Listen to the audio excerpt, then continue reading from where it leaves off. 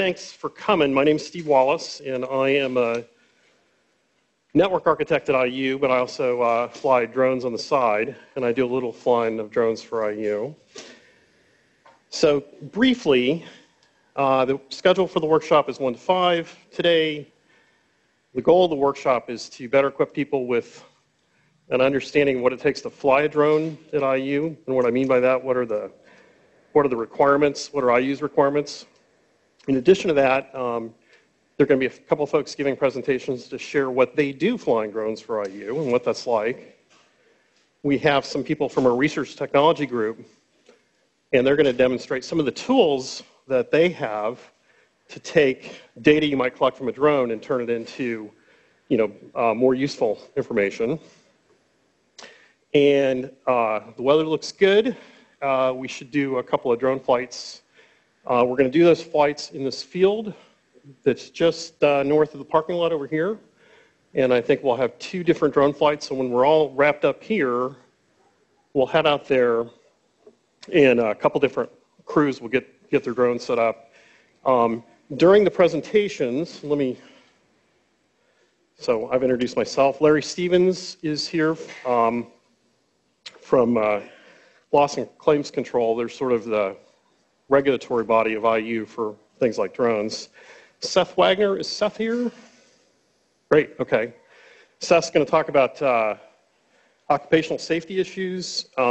Eric, who's both a real pilot and a Part 107 pilot, is going to talk about what his group does with drones. Tassie is from our research technology group. She's going to talk about some of the things that they can do with the data. Quinn, are you here? Ah, great. Quinn's going to show us some fancy drone stuff. And Jeremy is going to do, is Jeremy here? I think he may be showing up later. Oh, there, great. Good to see you. Good to meet you. Jeremy's also going to do one of the demo flights out back. So this is the rough agenda. It's wrong. At 4:15, it would seem to suggest that Jeremy's going to do a presentation, but he's going to do a flight. It's not clear to me how accurate the schedule is. We'll just use it as a general guide. What I would like to do, so this is being streamed and recorded, and it's probably better when a presenter is describing things if you can wait till the end to ask questions. When you ask questions, we'll have somebody get a mic to you. And that mic is to ensure that people who are watching this remotely or want to watch the stream later on can hear the question. We'll have a break. There's also snacks you can access at any time over on that side of the room. If you have any other questions or concerns about what's going on here, let me know. There are just a couple of, logistic points. There are restrooms. So you go around here and take a left. They're over there. There's also a place that sells food and drink behind me. And again, thanks for coming. So the first up is Larry. And Larry, I'll tell you what, I'm gonna get your slides going.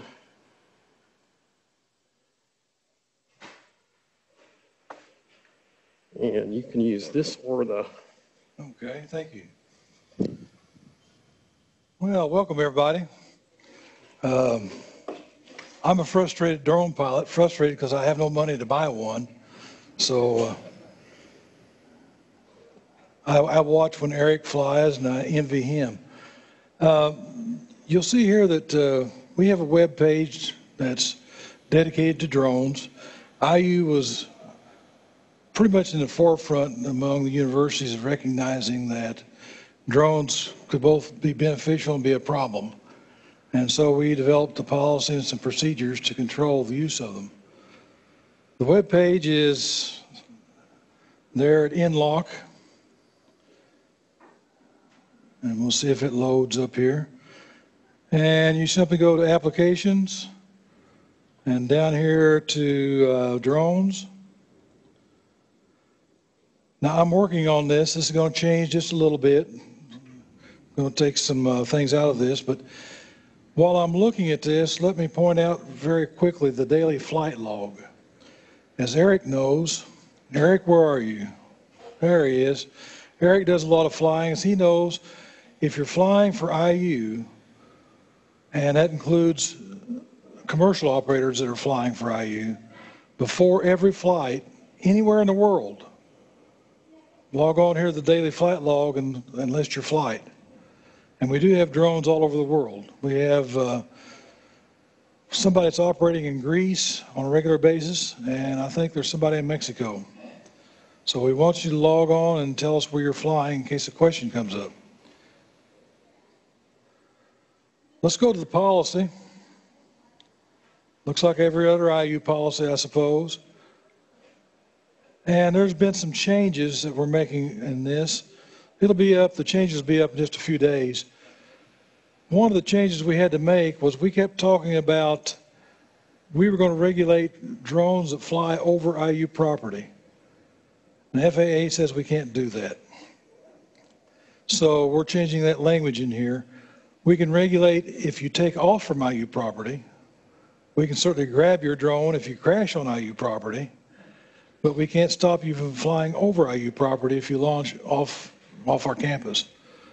That's worrisome, both because of the danger to people, and I've seen several drones flying that are obviously not flying within regulations, flying directly over people and flying too high and whatever. It's also a concern because of privacy. You can have somebody flying a drone and hovering outside of a dorm taking pictures inside the windows. But right now there's nothing we can do about it legally.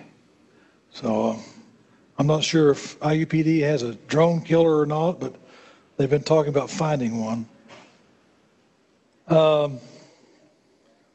Point out here that if you're flying for IU, let's see if I can switch pages here.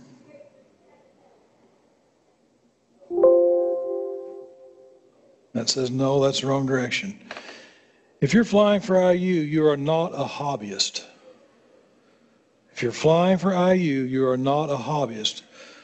Early on, we had some people trying to get around the regulations of having a license by saying, well, I'll just fly as a hobbyist. By definition, if you are flying for IU, you cannot be flying as a hobbyist. You have to have your Part 107 license. Now, we do have some people flying their own drones. Steve's one of them. But we do not allow you to fly your own drone on IU business unless you have your Part 107 license. So you cannot fly on behalf of IU without that license. Now, early on, we were looking at other types of licensing, the 333 exemption, COAs. That's all gone by the wayside now. Very rarely would we need a COA, although I did get one just the other day, but that's very specialized flying. Almost everyone will be flying under Part 107, and they're going to talk about that in a few minutes. You must, if you're flying your own drone, you must provide proof of insurance. Steve does that every time he flies. Now, if you're flying for IU, of course, we insure you. The policy and procedures apply worldwide. The fellows flying in Greece, same policy, same procedures. Now, I will note here, so I don't forget it later, if you're flying inside, and we do allow a few people to fly inside buildings, they're very specialized operations. They're testing drones for, one of them is testing a drone for looking at equipment. It can fly around the room and check dials and things like that. You don't have to have an FAA permit for your drone if you're flying inside, but you have to abide by all the rules and regulations. You don't have to have a Part 107 license, but you have to abide by all of our other regulations. For third parties like hobbyists, we do have one place where we will allow you to fly. Again, we can't really regulate that the way I'd like to, but we have one place where we'd like for them to fly, and that's out by Tulip Tree. There's a big empty field out there. That's the first place we saw Eric flying out there.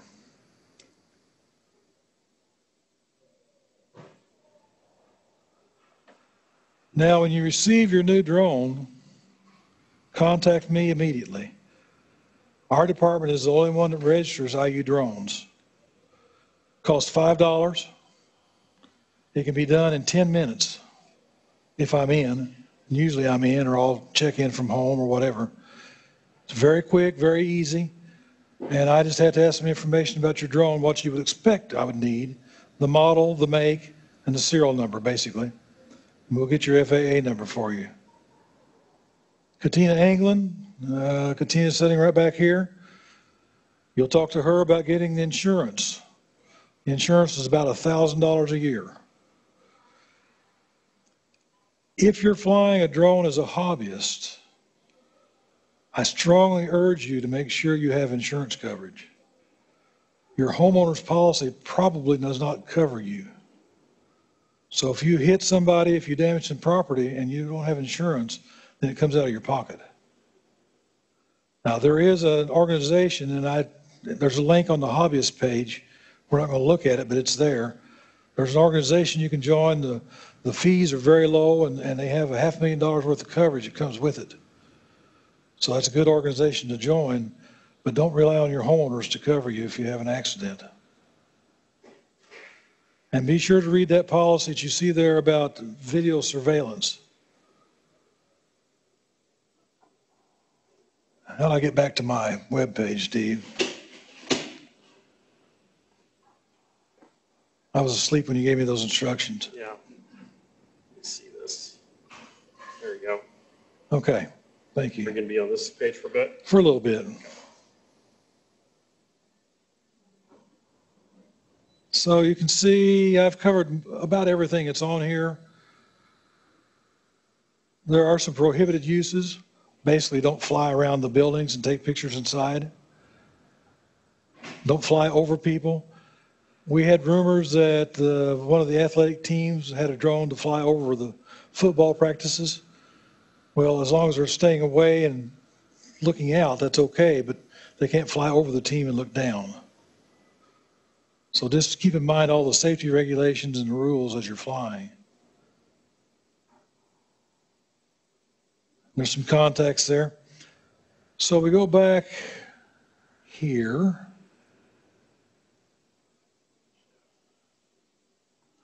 I need technical assistance here. There? Yeah, you can get that right there. Here? Double click, I think. Yep. Okay.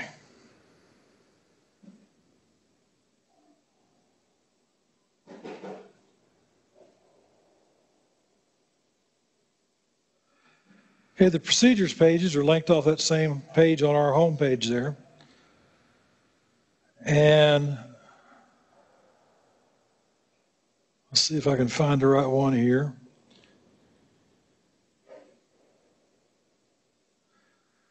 Your drone must be operated with a Part 107 remote pilot in command present.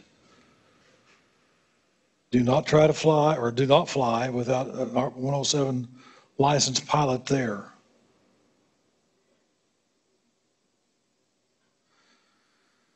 Procedures, you can read over those. I mean, they're not complicated. They're simple to understand. We require you to read those before you are approved. There's a committee that approves people. If you want to fly a drone for IU, you make an application. And of course, we got to log in.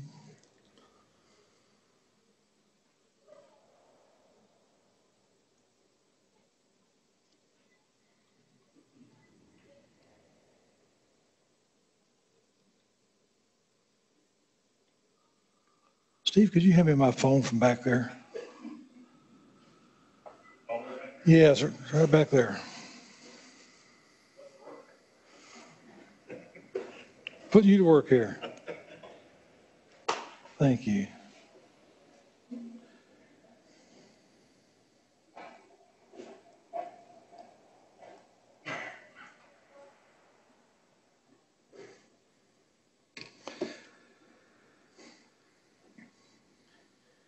And I'm going to show you a completed application. There's Steve's. I think this is the one I want to show you.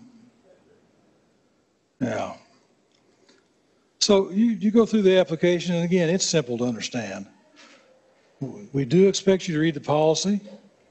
We do expect you to read the procedures. We do expect you to read the safety manual, and Seth's going to talk about that in a little bit. Fill in the information, provide a picture. And down here, fill in this information. The committee wants to know what you're going to do with that drone. They want to know where you're flying, why you're flying, what kind of pictures you're going to be taking, what kind of safety precautions you're going to be taking. And they look very carefully at this. The chief privacy officer, and you're seeing some stuff here you won't normally see. I'm on here because I'm an admin, so you see these down here. But the chief privacy officer, Sarah Chambers, looks at these very carefully. She's very concerned about what you're going to do with that camera on that drone.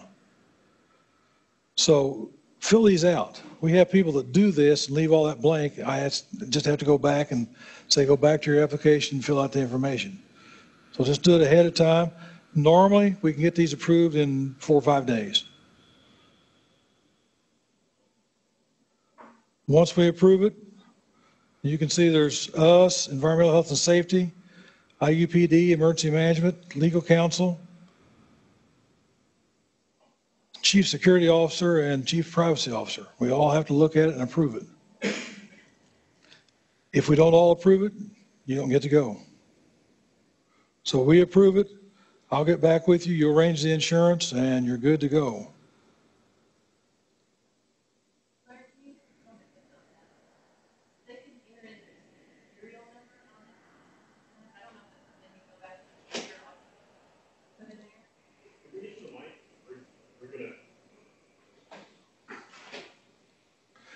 I think she's talking about right here. I think I added that after Dr. Johnson filled this out. But if you'll fill out that information, and that's really what I need for the FAA also, but we need this for the insurance. Oh, okay, that's fine. Well, I'm just saying for everybody. Yeah, that's okay. I don't know if this is working. Yeah. If you can go back in and put in the serial number, I have to have that in order to get it really insured. And so typically people are emailing them to me, but I'm noticing now that when I get the policy from the insurance company, the only thing they're referencing is the serial number. So it's hard for me to match up and to make sure that I'm keeping accurate track of it if I can't go back to this and look for that information. So if you can at some point go in there and enter the serial number, model number, and account number, that would be wonderful. Thank you. So for clarification, when you're in the form, put in the serial number, whatever, in this section right here, then click Update UAS 1. This is actually a separate part of the form from the rest of it because we've had at least one department with 2 drones. So rather than fill out 2 applications, we made it so they can add up to 5 drones here on one application. Other questions about this while I'm here? The look of this is changing, but the information is going to stay the same.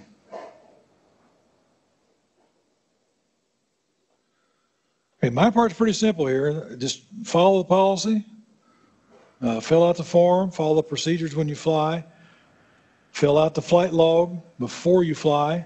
So if we get a question, and IUPD has access to this, if they get a question about this strange-looking person out flying a drone, they can find out about the drone, not the strange-looking person, but they can find out about the drone, and they'll know if you're legal or not.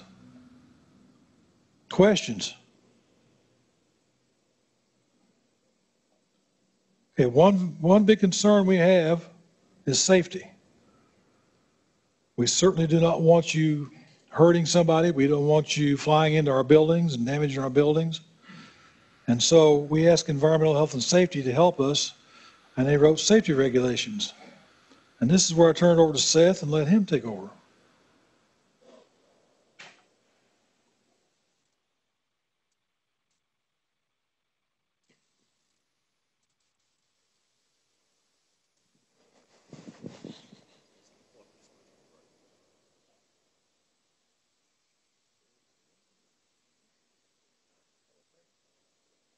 That's it. And you can use this, or you can use that. Okay, cool. All right, good afternoon. I'm Seth Wagner. I'm the manager of occupational safety at IU Bloomington Environmental Health and Safety. Personally, I don't have a lot of experience with drones. Some of the stuff might seem a little dry. I know that the stuff you guys are going to be doing later is a lot more fun than this, but I have about close to 20 bullet points that I'm going to go through, and the entirety of our safety program can be found at that link. I don't know, Steve, if you're going to make these presentations available to the course or not, but you can go to protectiu.edu and search for unmanned aircraft system, and you can find it that way. So, being occupational safety, our drone program is mainly focused on when you are flying as a university employee or student or part of a university activity. So its purpose is to protect employees, students, and the public against the potential hazards that come with operating drones. And we do so by establishing the minimum performance requirements in accordance with the FAA and Academy of Model Aeronautics. As I said, it covers employees, students, and other entities operating drones on any IU-owned property or land.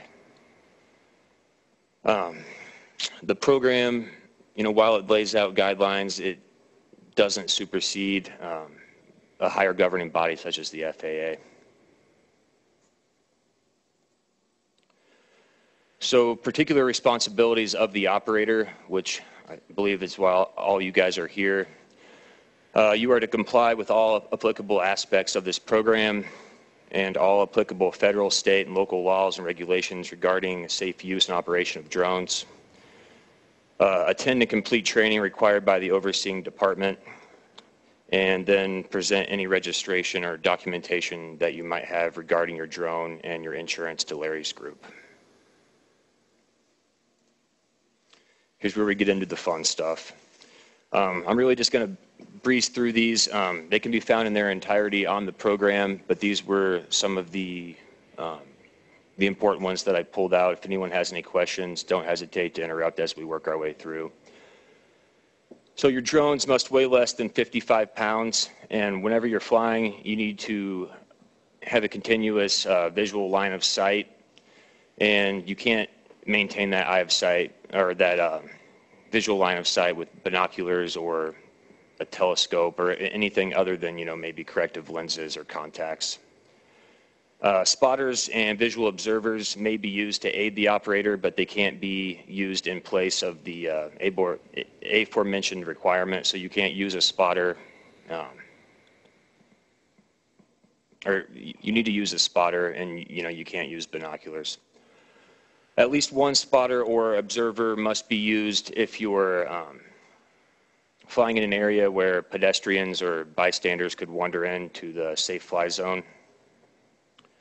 You need a weather visibility of 3 miles from wherever you're flying. No person may act as an operator for more than one unmanned aircraft operation at one time. No operations are permitted from a moving vehicle or aircraft, except if you're on the water.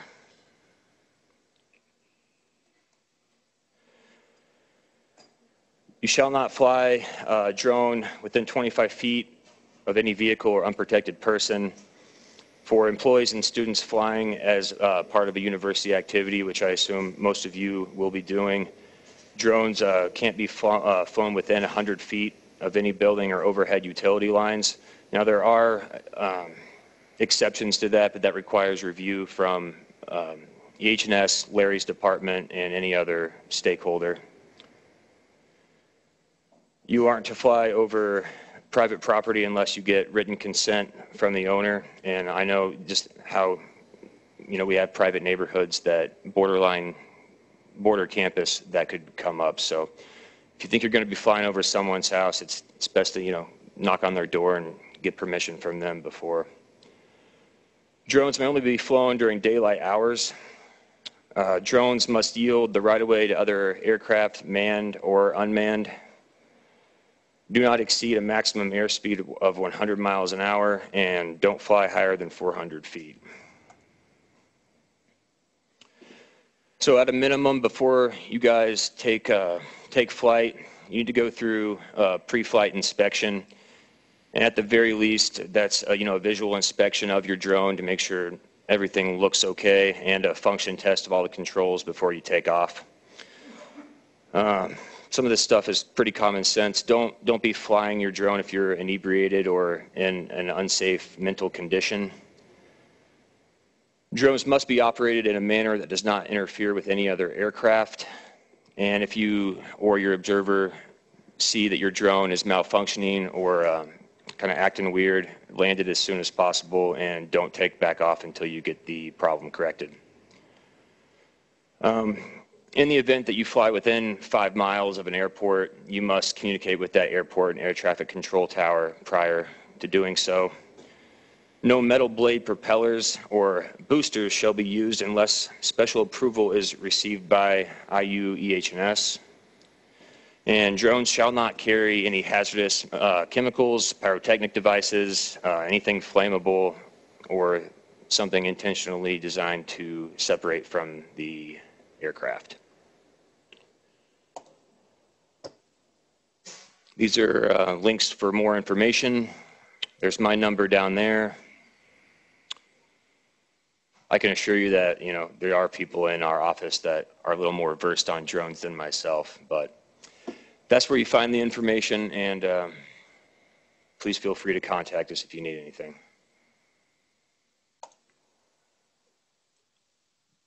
Thank you. Whoa. Get caught. Eric. So we're going pretty fast. If we keep this up, it means more drone flying. Yeah, do we have any questions at this point so far? Okay.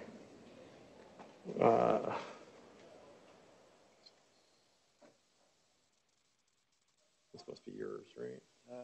Yep. And if I hit just enter, it will go, right? We think? So you can go ahead with this. Okay. If you want to walk around, Yeah. you can do this. All right. Perfect. You're one, we'll see how the media play. I think the media will play. Yeah. Yeah. Okay. He said it. They checked it. Hello. Good afternoon. A little nervous, so bear with me. I have a couple of questions. I wanted to take an informal poll. Who has a license? We haven't asked. Who's wanting to get one? Okay. A little overview. I'm Eric Rudd with IE Communications. One of the first drone pilots on campus. Prior to this presentation, I got on my email and I started searching when I started first talking to Larry Stevens about getting a drone on campus, and I found emails about February 2015. So we've been doing battle with this for about 3 years now. I'd also noticed that my license, Part 107 license, is due for renewal next month, so I need to start brushing up on the regulations that have changed, which is things have been fast and furious since 2015. So a lot to keep up with, lots of changes in the regulations and things like that. When we first started, it was certificates of authorizations and Part 333s and all this crazy stuff. And those of you who are working to get your license now, the Part 107 angle of things makes stuff way easier. So I'm happy for you that you have to just study for a simple test, and it seems to be fairly self-explanatory about how to get a drone license. So I want to just talk to you briefly. I realized our number one goal at IE Communications was to get a camera in the air, whether that's video or still photography. So for me, it was a flying platform to get those kinds of images. I'm going to talk a very top level, just scratch the surface about some of the rudimentary planning that goes into the shoots that we do. I'm actually looking forward to some of the presentations that follow, because I know that there are a lot of people here using drones that are smarter than I and that use a lot of different technology. So I'm curious to see what's going on there. So when we first started this drone search, I didn't have gray hair. So, all right. First section is planning. a shoot. This is a shot we did from graduation back in May. There's two sides to this, kind of an internal creative team kind of planning, and then we have to make sure that we're legal with FAA and in-locks requirements. So in terms of the planning process, the first thing that we do is what are our needs, whether it's, they fall into two categories, whether they're client-driven or internal-driven. We may have a particular project where we think a particular shot might be attractive. I guess we'll, in terms of, we'll stick with video for a second. So is the drone the right tool for the job? That's one of the things that we talk about. Sometimes we get requests at IUCOM for specific client-driven stuff. A year or two ago, facilities asked us to take some pictures above Franklin Hall. There were some windows that they were going to repair that they could not get to with ladders. So we flew up there and took stills of the roof and the upper level windows so that they could get a handle on the kind of work that needed to be done. So those are two distinct different planning needs. Obviously, we will look at weather for the Part 107 requirements, but certainly whether it will visually impact what we're going for. We take into consideration time of day of the shoot. When I first started as a photographer, I was a big golden hour shooter. Dragging myself up early in the morning, going to bed really late. And then I decided as a still photographer, I would rather be home having dinner with my family than trying to find some wacky, beautiful light, so I would shoot at all times of the day. However, with drones and video and drone stills, I kind of got to thinking as Google Maps got better about the satellite imagery, I always was more attracted to the images when the angle of the light was really low, because you get a highlight and a shadow contrast from left to right in the image. So generally, if we had that luxury of planning, I tend to try and work it out so that we're flying earlier in the day, so we can get or later in the day, so we can get a flatter angle. It just looks a little more attractive. We don't necessarily have that luxury. One of the visualization tools I've used on my phone is Sunseeker. It's a great little app. It's about $14 or so. It will show you, you can put in locations by city, you can store locations, you can search locations, and it will tell you and show you the angle of the sun based on the calendar date. You can put it into the future if you want. When you're holding it and you pivot, it will show you where the sun is going to be in relation to where you're standing. Sometimes you lose a sense of where things will be, certainly in the winter months when there's lower angles. So that's a great little tool if you need an idea about when and where the sun's going to be, where it is. Site assessment, it's common sense stuff.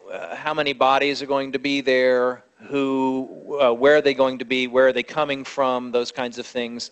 Larry touched on the subject about flying over people. One of the aspects of the work that we do is I sometimes think we run a slightly thinner edge of working the drone around people than, say, someone who's doing geomapping, mainly because we're trying to get people in our images, so we have to be careful about where they are and what they're doing. One of the nice tricks that we've kind of discovered is you can give the impression of being over a group and not really be over a group because of the angle of where the drone is in relation to the camera angle. You can certainly give the feel of being right above when you're probably a good 20 to 30, 40, 50 yards away from being directly vertical. Larry touched on the privacy thing. We try to be mindful of not flying too close to buildings. Certainly dorms are a consideration. We do, as I'll touch on through a little bit of this talk, we do stress the importance of communicating with anybody and everybody who may have a vested or non-vested interest in your flight. Oftentimes we do creatively, we will do scouting images, try and figure out some angles that look attractive, some motions that might look attractive based on the kinds of things that we're doing. Tyler's a big proponent of, we'll go into Google Street View and look at kind of pre-fly the route to some extent to get a sense of what we will actually want to capture. One of the other things that we work on is briefing our visual observers. I did a flight a few weeks ago where we launched off a parking garage in downtown Indy to get some Monument Circle stuff for kind of like a, you know, IUPUI, bit of a Chamber of Commerce, this is where the students go kind of footage. And we have two-way radios that we picked up from B&H that are useful where we all can be on the same channel, and you kind of you can send a visual observer on ahead. And basically what I use them for is, one of the things you have to be mindful of is as the drone is out away from you, your depth of field, the ability to discern depth of field and distance is diminished. So what I like to do is have somebody viewing on a 90-degree angle of where I'm flying so that they can raise an arm or scream at me if I'm getting too close to something where I can't judge how far away I am. So those kinds of things.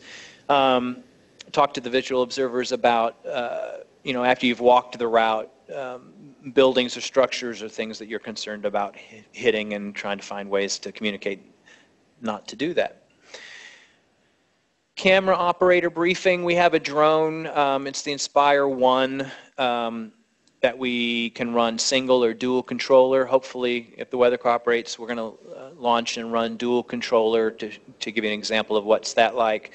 Controller 1 runs the camera. Basically, it's like the, you know, if you've seen in the movies the dolly where they're pushing the camera along, the guy that's pushing the camera physically is the drone flyer, and then the other gentleman or lady would be the camera operator.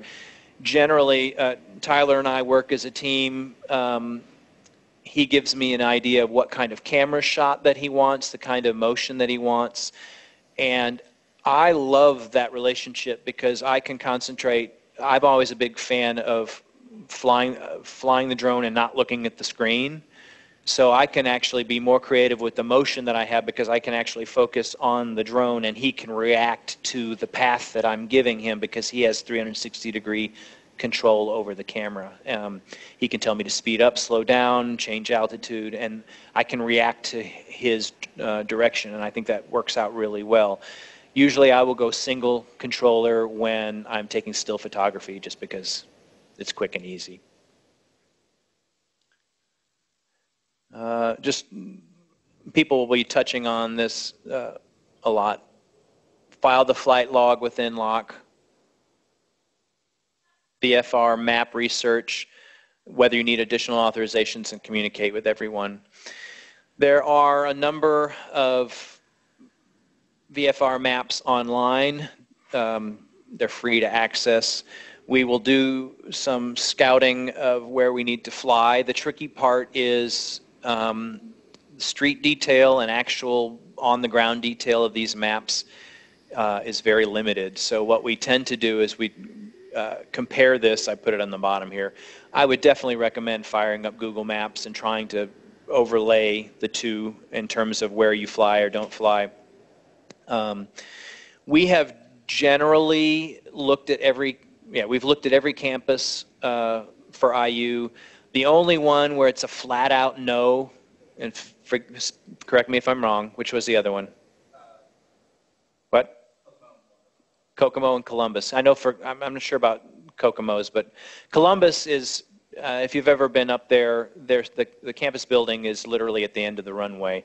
So when the tower is operating, you can't fly on campus at Columbus. However, we've gotten around that from the 107 is at this time, I think this time of year, the tower opens at 7 a.m. So it's Class G airspace before that, so we've done some sunrise shots on Columbus campus. So one comment I'll make about the maps is I actually use an application on my iPad which normally pilots use in real planes, and it's called ForeFlight. And there are different levels of subscription to ForeFlight, and the least expensive subscription, which is about $100 a year, gives you a really spectacular view of the airspace. And you can, one of the things you can do is you can say, oh, okay, I just want to see the airspace classifications over a Google map. Mm-hmm.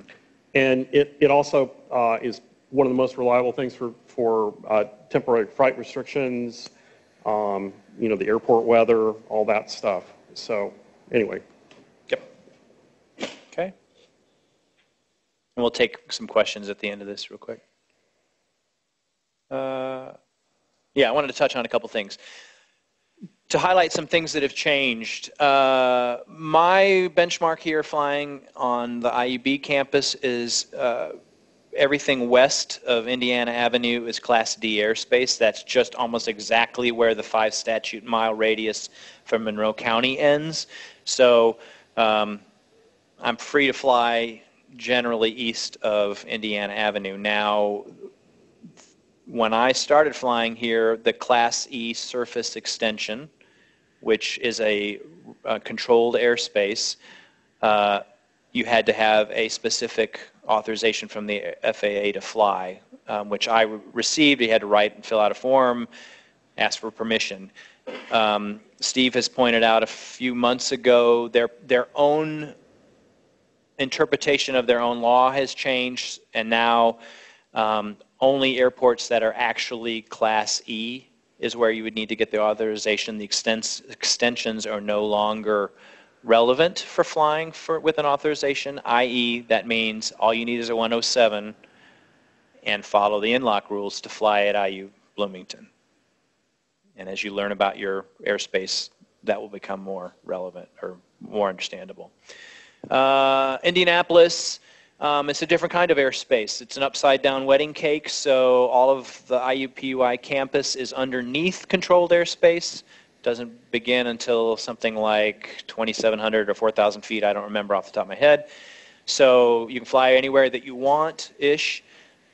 Bear in mind there are a number of hospitals with very active helipads. I've had to dodge incoming helicopters quite often flying around IUPUI, so you do need to be aware of what's going on. That's where the visual observers are very helpful.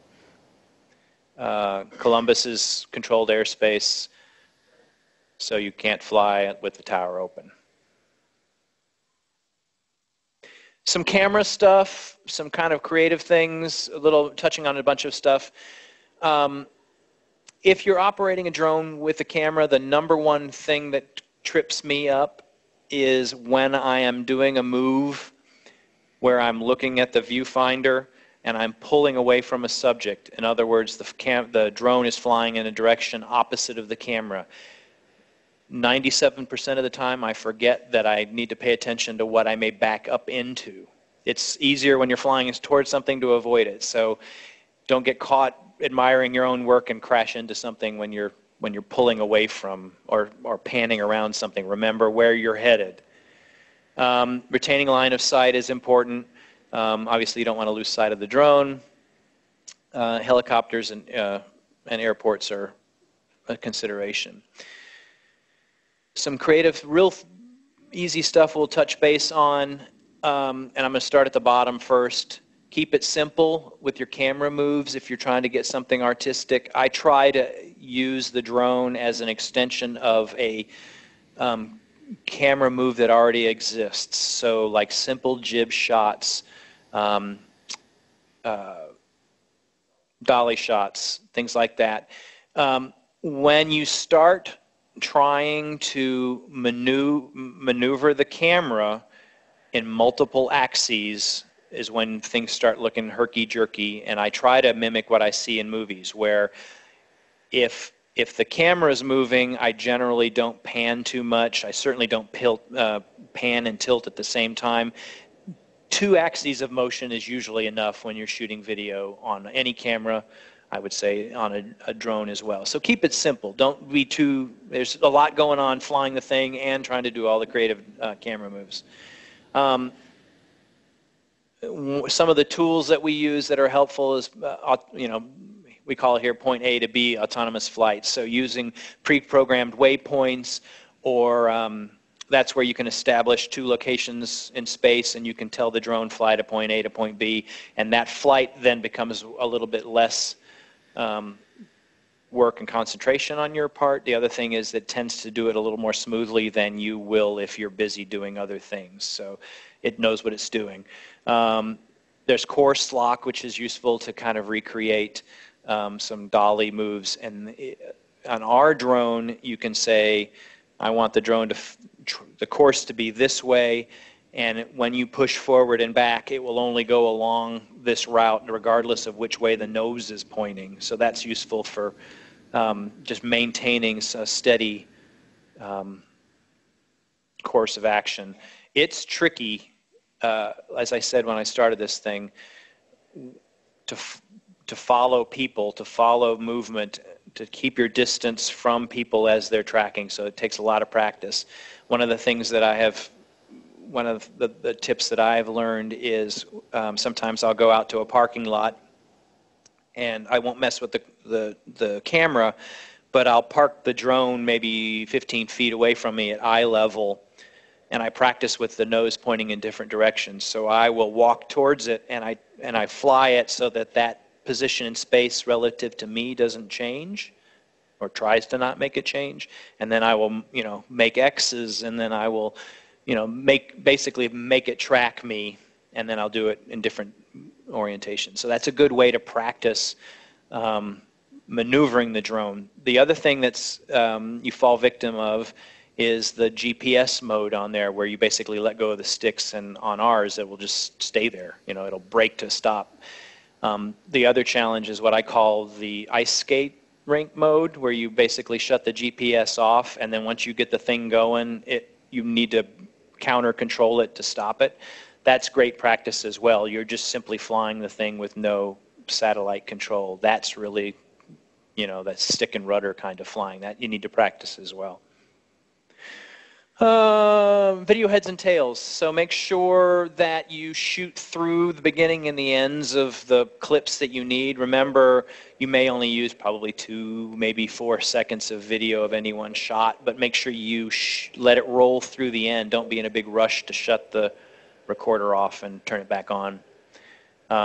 Keep your move, again, keep it simple. Don't go from one move to another. If you're doing a linear shot, then don't start trying to do something else. It just gets a little too complicated visually.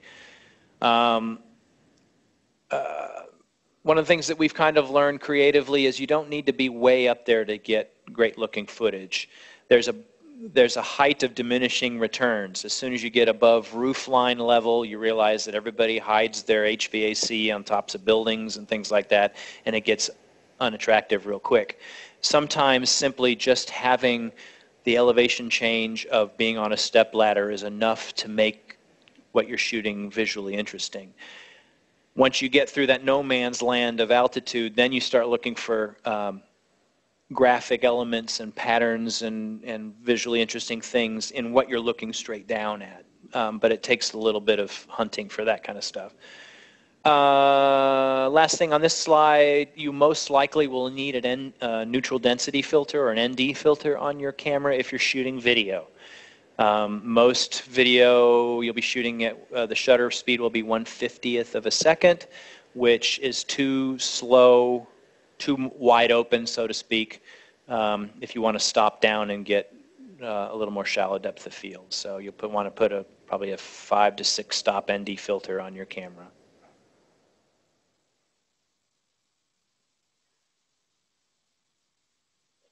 With your crew, and this is, discuss with the people around you and yourself how you're going to handle bystander inquiries. Over the 3 years I've been flying here, I've had all sorts of experiences with people, well-meaning, asking what I'm doing. The IUPD has been great. They usually come up and ask. They're curious. No problems there. I have had faculty run out of buildings yelling at me. I've had event security demanding that I stop flying right away. while I'm trying to control the aircraft. You are well within your right to totally ignore them until you are in a position where it's safe to have a conversation with them. Sometimes I simply politely say, I'm in the middle of something, I'll talk to you in a minute. I land, and then we have the conversation. I get out all the paperwork and those kinds of things. So talk to the people that you're working with how you're going to handle that kind of communication, because it will happen. On the other hand, I have had people in my scenes or in where I'm shooting who are totally oblivious to the drone being in the area. It's like they're so used to it or whatever. I was doing a shoot over by the sample gates. I had a group of people that they were interacting.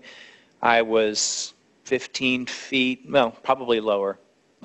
For this example, definitely lower. I was about head height, and I was going to pull back away from this group. Along comes a student, not looking on their iPhone, eyes up, looking around, walking right at my drone, which was head height, and had I not noticed and gunned it to get out of his way, he would have walked face first into, a 15-pound drone with 4 blades going on. I don't know what he was thinking about. So you will get both ends of the spectrum in terms of the people that are around you. Communicate with everybody in lock form. Depending on the nature of what we're shooting, like the graduation at the beginning of this, we send emails to everybody, even if they're connected to that form. We talk to events, we talk to security, we talk to the IUPD, we talk to the chief of police. Let everybody know that you possibly can so that they can communicate to their people.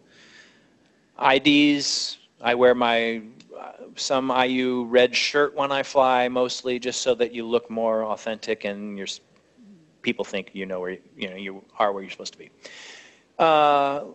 Limestone buildings and Wi-Fi.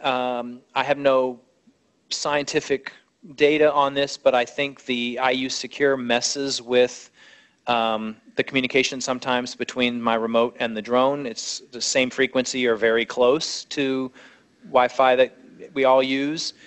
And limestone buildings are great at masking the communication between the two, so be mindful of that. Don't forget your return to home altitude needs to be higher than anything else around you, so if you lose communication with the drone and it wants to come home to see you, that you remind it that there are 100-foot trees everywhere, and coming back home to you at 50 feet is probably a bad idea. The 7 I've talked to, discuss how your workflow is going to be. You've launched, you're so excited, you've been flying for 3 hours, you've put all your footage on a micro disc, and then it goes into the White River. That's bad. So periodically remind yourself to take the card out, back it up, and get the assets that have been flying around at 300 feet off the drone so that you can use it in the future. A couple little small things. There are varying ways to log your flights, Kitty Hawk, paper logs. There's a ton of software that you guys probably know more than I do. I just wanted to get up and fly. But there are some great geomapping things, and companies have definitely gotten on board about what kind of tools you can use. And I wanted to leave you with a little demo reel we did probably a couple years ago. It's very, very brief, and we've got other footage since then, but I thought you might like this. I think if we do that, it should go.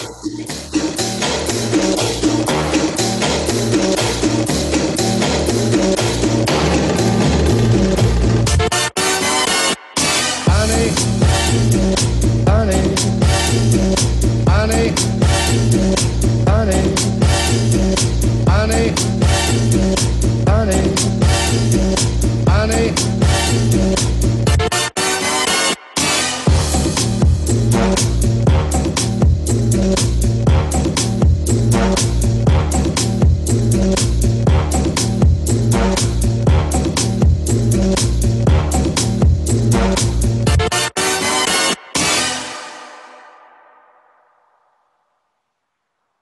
That's all I got. Anybody have any questions?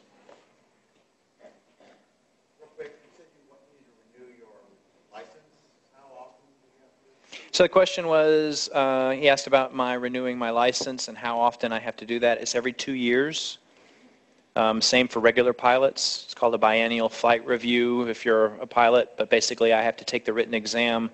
I think, I've got to get up to speed, but I think a couple sections are omitted. I don't think I have to cover any weather-related stuff.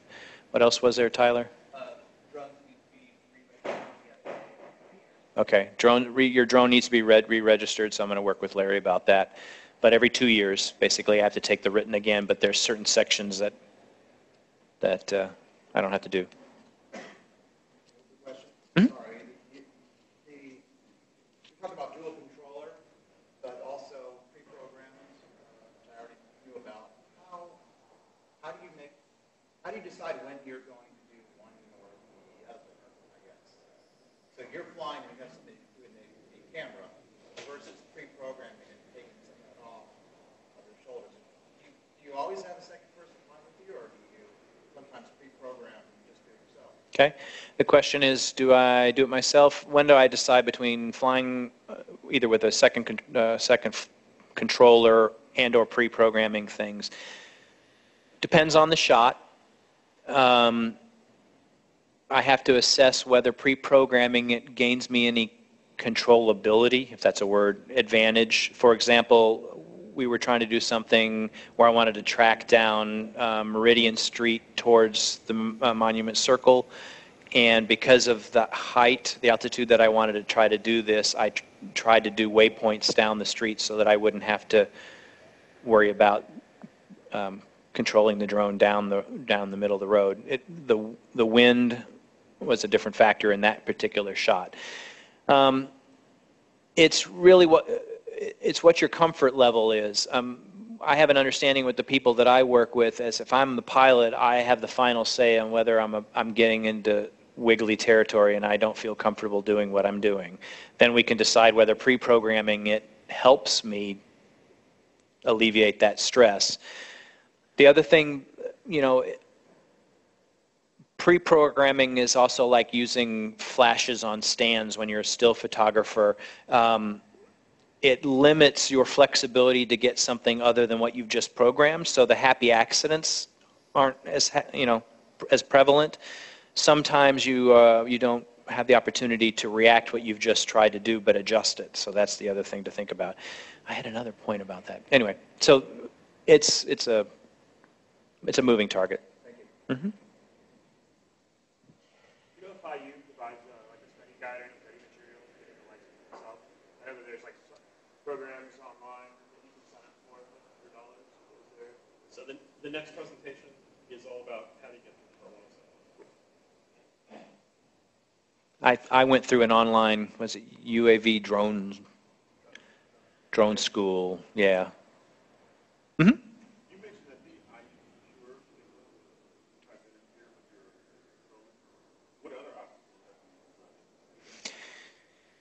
He asked, I mentioned that the IU Secure may or may not be affecting. All I know is that I get a reading on my DJI app that says strong signal interference most of the time when I'm on campus, and if I'm flying at Bradford Woods, I don't get that.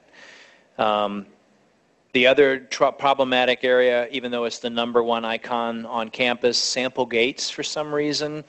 I think it's because of the proximity of the buildings. I also think there might be something metallic under the sidewalk right there. I don't know what it is, but I cannot calibrate my compass at that spot. So I don't, again, it's not a scientific study, but those kinds of things you might run up against in terms of the technology. Sometimes simply like another example, I was at IUPUI just a few weeks ago, and we were on top of one of the parking garages, which I thought would be a totally fine place. You do the calibration dance where you tell it to calibrate and you spin it around, and it registers the compass and the GPS and all that kind of stuff. We were on the top of the parking garage, and interference was so strong that it would not do anything. But getting off of the garage, going 25 yards across the street into the parking lot, which was adjacent, it was fine. So I'm assuming it's maybe the steel rebar and the structure. I don't know, but those are the experiences that I've had. You just kind of have to do the dance.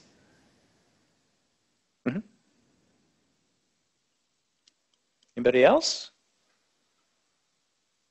Okay, thank you. And the next presentation will be how do you get your Part 107?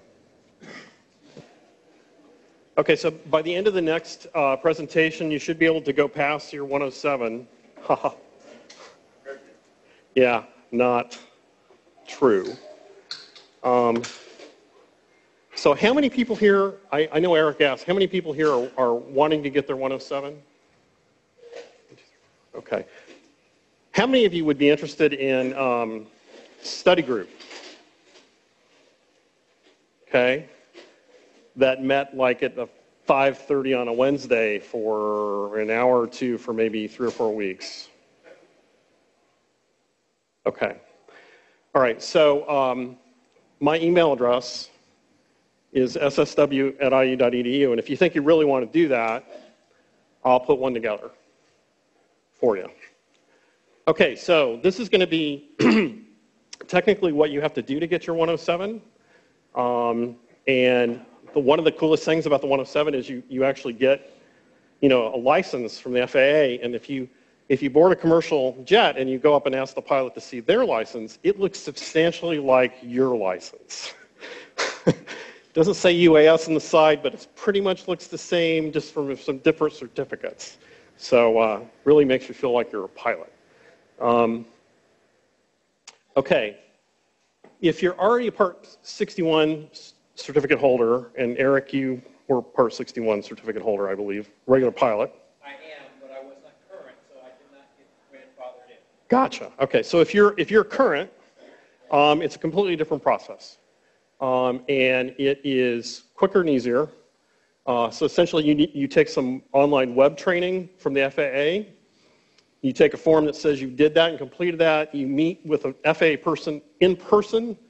I hear what I read on the forms. I didn't go through this process because I wasn't a pilot. Is a common mistake is before they meet with someone, they sign the paperwork. You're not supposed to do that. Do not sign the paperwork if you're going this route.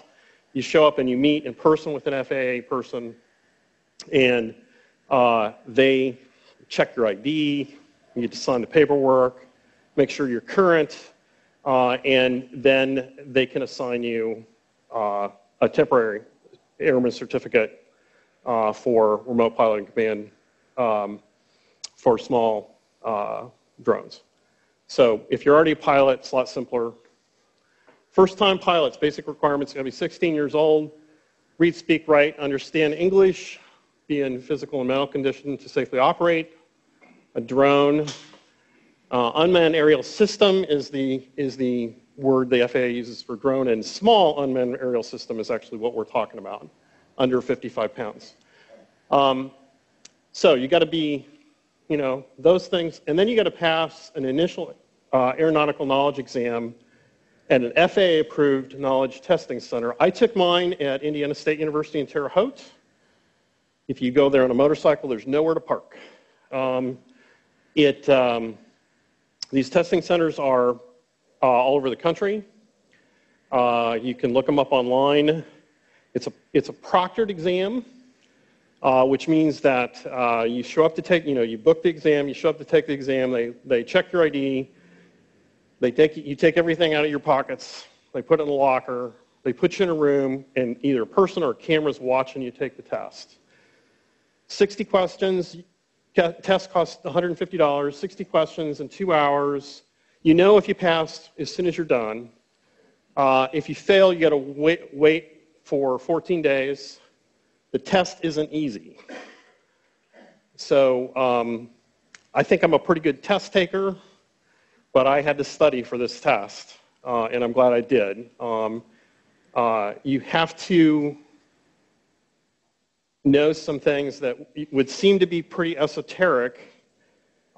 Basically, the aeronautical knowledge test contains information that the FAA requires regular pilots to know. So, for example, you have to know how to read the placards on a runway. Kind of obscure. You've got to understand in some detail the concept of density altitude. As you get higher and the weather's hotter, aircraft performance is less. You know what? I flew my drone at 10,000 feet last month. Doesn't happen that way to drones.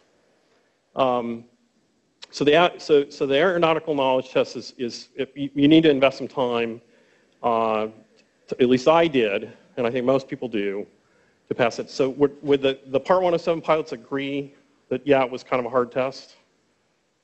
Some would say not a hard test? Okay. Yeah, so we got people nodding. It's a hard test. How did I prepare for the test? So I enrolled in an online course. It was $299. From my perspective, it was worth it. This happens to be the one I enrolled in. Is it the best one? I have no idea. It might be the worst one. But it was good for me, and it helped. Lots of YouTube videos, lots of really good YouTube videos on how to become a Part 107 pilot. This particular one, and these slides will be available, I thought it's about an hour and a half, and I thought was the best. It gave a pretty good overview of nearly every aspect of the knowledge test, some advice on taking the test, just really excellent. Airspace took me a while to kind of figure out, because not only do you need to know it to pass the test, and just give you a sense of what the test is like, for part of the test, they hand you a book or a brochure, well, kind of book thing, workbook. And that workbook has charts in it, aeronautical charts in it. And they say, okay, your mission is to do blah, blah, blah, blah, blah, blah flight. How high can you go? Or something like that. And you've got to get the chart out and figure out where they're talking about, because that's not always straightforward. Exactly where on the chart are they referring to? And you need to learn to read the aeronautical chart. And that includes interpreting the airspace depiction on that chart. That's something that's useful to know. So the placards on the runway, I don't think I'm ever going to use that as a drone pilot. If I'm looking at placards on the runway, I should not be flying the drone there. Knowing the airspace is actually pretty important, and to know it well, I think takes some investment in time. I've got a real good friend of mine who's been a pilot for a long time, and I ended up I'd ask him questions. That's part of how I did it. I read this book, so you can get it on Amazon, and this was it was a good resource. It was written by a pilot whose career has been flying helicopters to capture images. So he flies cameras and helicopters, and the drone people get in his way, and he decided to get into it, and now he's like, anything I can do with a helicopter, you can do with a Phantom Pro, better. But it's a really good book that goes through the actual Part 107 language. So you have a section of the language from the federal code, and then an explanation, what does this mean in English? So I did all this. It worked for me. It is pretty substantial investment in learning. I didn't get a perfect score on the test. I got a good score. And I think at the time, I figured I put in maybe 30 hours, to be honest, with a combination of watching videos, doing the school and whatever, before I went and took the test. And I scored pretty well on the test. And so that was good. Was the $299 worth it? Yes, it was worth it. One of the things you got from this was the instructors are really good and they're pilots. In fact, they're pilot instructors. And it accelerated my ability to understand what it's like to operate a drone, if that makes sense, because these people did this for a living. And so for me, it was worth it. I could have passed it without it. Would have needed to study quite a bit longer. This is the best school, as I said. I have no idea, but it was, I looked for some reviews online, and this one seemed to stand out. A lot of people liked it. Okay, after you pass the test, There's an online system the FAA has that you have to register. You get a username and password. These instructions are right off the FAA pages, but essentially you pass the test. They give you a piece of paper that says you passed the test, and then they register in some FAA system this ID that says this is this represents someone who's passed the test. It takes about 48 hours for that test ID to be in the FAA system. So you get on the FAA system, you say, this is who I am, I passed the test, here's the ID of the test. You fill out the rest of it, and you sign the application electronically, the form, and you send it in for processing. Then you wait. After you submit your exam, they do a background check. So I have other background checks. For example, I'm part of the TSA pre-flyer program. I forget what that where I get in the shorter line at the airport. But it doesn't matter what background check you've already had. It takes the same amount of time. It doesn't seem to expedite this. They do a background check on you before they issue you a license. And what they initially do is after that happens, assuming everything's cool, then you get a temporary certificate that you can just print out. And then months later, they'll send you the actual card. So I got this, I stole this from a website, borrowed this from a website, 3D Insider. And these are just sort of how much time you can expect, setting an appointment for the knowledge test of the day, studying for a test 1 to 2 weeks. I said I probably had 30 hours in it. Taking the test, it's going to take a day because you got to, it's not in Bloomington. You got to get there at the appointed time. Waiting for the results, 2 to 3 days. Applying for the license, blah blah blah. Background check, they say 2 to 4 weeks. Once this happens and you're approved, you get a temporary certificate, and then 1 to 2 months later, you get the plastic certificate. So that's it. That's all you have to do to get a Part 107 license. So I was serious. If you guys will send me an email, and if more than 3 people send me an email, and my email address is just ssw@iu, I will set up, we can use space here. I'll set up a study group. Probably need to meet maybe three times, I'm guessing. And we can, do some collaborative study to get people closer to the point where they can pass their Part 107. And if any other Part 107 holders want to participate and help, that would be great as well. Please send me an email. So questions about getting your Part 107? What kind of info they ask in looking at background checks? So I think they want to. Normally a background check at that level, I think they're looking at things, are you on parole? Are you here legally? Are you a U.S. person? Do you owe somebody money? I'm guessing those kinds of things. Are you current on your taxes? I'm not sure. But the DHS does do a background check before they issue. Other questions about it's not too complicated, but you have to study for the test. And the study, especially if you weren't a pilot before, or if that's not a subject you've been interested in, and are into it, it's real work to get the license. Then every 2 years you have to renew it. Although it's not clear to me what renew means.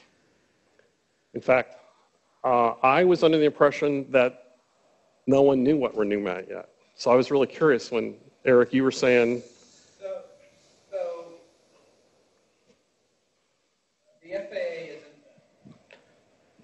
the FAA is in my family. My father was an air traffic controller for 40 years, so I kind of know where the government is coming from on this. The small drone thing caught them completely off guard, so they're trying to model this system after becoming a regular pilot. So as a private pilot, I have to do what's called a biannual flight review, which is I have to go with a government. When you took your driver's exam, you went and got you had to go ride around in parallel park with a person when you got your driver's license, and that's it. When you're a pilot, you have to do that every 2 years, and you go with a federal inspector who basically makes sure that you can stall and you know all the navigations and stuff. So they're modeling this after that program. So what's happening is you have to basically let them know that your proficiency is up to date, and then because the misconception is once I get a private pilot's license of any sort, it's good for life, but you have to continue to show proficiency and skill in what you're doing and get reevaluated periodically. So that's why they're doing it every 2 years, and right now they're only making you take the written test, which I think is sufficient and fair because the regulations certainly now are changing so often. Which means I'll need to take one of those study groups if it's the same written test, because I will have forgotten enough. One other thing I wanted to cover, we're running a little ahead, and I thought I'd talk a little bit about how you get approval to fly different places. Eric talked about in good detail, in Bloomington on the IU campus, you're in pretty good shape because the controlled airspace around the airport just gets to the edge of the campus. So, 5 miles from the airport, there's this area of airspace called Class D or Delta airspace, and you have to get approval to fly in that airspace. Now, so let's say you want to fly in that airspace. IU probably has things on that side of town, no doubt. The way you do it today is not going to be the way you do it in probably October or November. Now, let me tell you how you do it today. So today, if you want to fly closer to the airport than 5 miles and you're a Part 107 pilot, now, I'm a Part 107 pilot. I can fly my drone as a Part 107 pilot, and I can fly my drone as a recreational pilot. And the rules are different, and it's actually easier to fly close to the airport not flying Part 107. But if you're a Part 107 pilot, you want to fly close to the airport, you need to submit a request for authorization to the FAA. And there's an online form, and it can take 90 days to do it. What you do is you say, I want to fly in this big area. You don't say, well, 3 months and 2 days from now, there's this wedding I'm going to film, or this IU construction site. I just want approval there. That's not what you do. You basically say, I want approval to fly in the Class D airspace around the Bloomington airport. You go online, you describe what you're going to do, what the safety features you have on your plane, how you're going to operate your craft, all that stuff. Typically, if your request is reasonable, it will get approved within 90 days, and they'll send you back a map where they've taken the circle around the IU airport, the 5-mile circle, and they've carved it up into squares. And each square, there is a maximum altitude which you have to fly under, okay? And so just to give you a sense, at the very edges of this space, it's 400 feet, but near the hospital, it's 0 feet. So there are a couple big blocks around the hospital where you can't fly. As you get real close to the airport, it's 0 feet. You get a little ways from the airport, it's 50 feet. So essentially, they give you a grid that shows you what altitude you're approved at when they send you that authorization. It doesn't mean there are ways to say, I actually want to fly, higher than that. You can ask for specific approval, and you may or may not get turned down. But when you ask for the whole block of the D space, they send you this standard map out. You can get that same information on a bunch of different apps on your phone. AirMap is one of them. So you can look and go, okay, well, I got approval, but I can't remember how high it is right here at this intersection. You can look on the phone and get that. So that's how you get approval today for flying under Part 107. In October, Bloomington should have, and I've actually flown in other places around the country that are already doing this, an online system. So you can take an app on your phone, and you can basically say, I want to fly right now, right here. And it will give you an instant authorization or not. So you basically, I've used this at Lincoln, in Lincoln, Nebraska. I was flying there, and they were one of the beta testers for this. And you go into the phone app and say, I want to fly here right now. Here's some stuff you need information about me. And within 5 seconds, you get a text notification back saying you're approved to fly at this, below this altitude. So that instant system is being rolled out across the country, and I think we're the last place to get it. And it's supposed to be in October, last time I looked. I don't know if that's changed. So anyway, so that's going to change for how you do that. The other thing about airspace is there are things that happen in Bloomington on a regular basis that change where you can fly. So when there's a large sporting event, like there's a football game, there's a temporary flight restriction that restricts flights 3-mile radius from the IU stadium. That includes my house.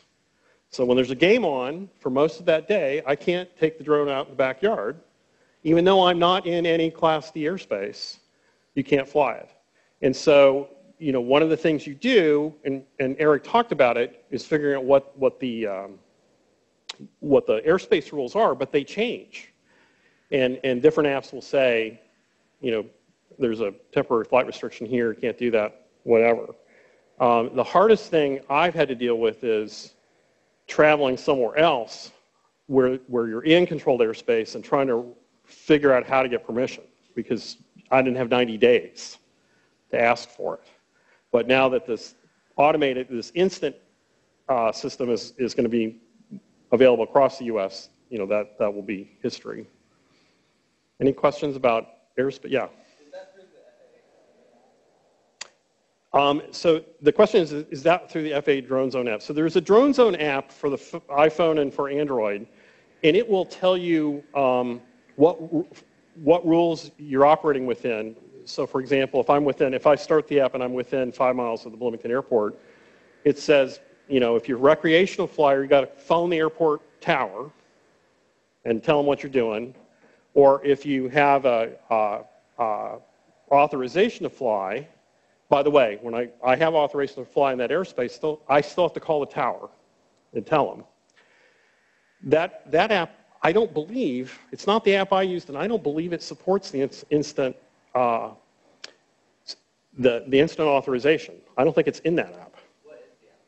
So the app I used is AirMap, which is a free app, and the FAA has a set of partners, and AirMap is one of them, that are allowed to use their API, essentially, to communicate with their authorization system. So if you have AirMap on your phone, and AirMap's actually a pretty nice application, and it's free for its basic functions, it'll tell you right where you can say, I'm flying recreationally, or I'm flying Part 107, whatever, and it'll say, here are the rules for where you are, or you can say, I'm going to fly over here tomorrow, where are the rules there?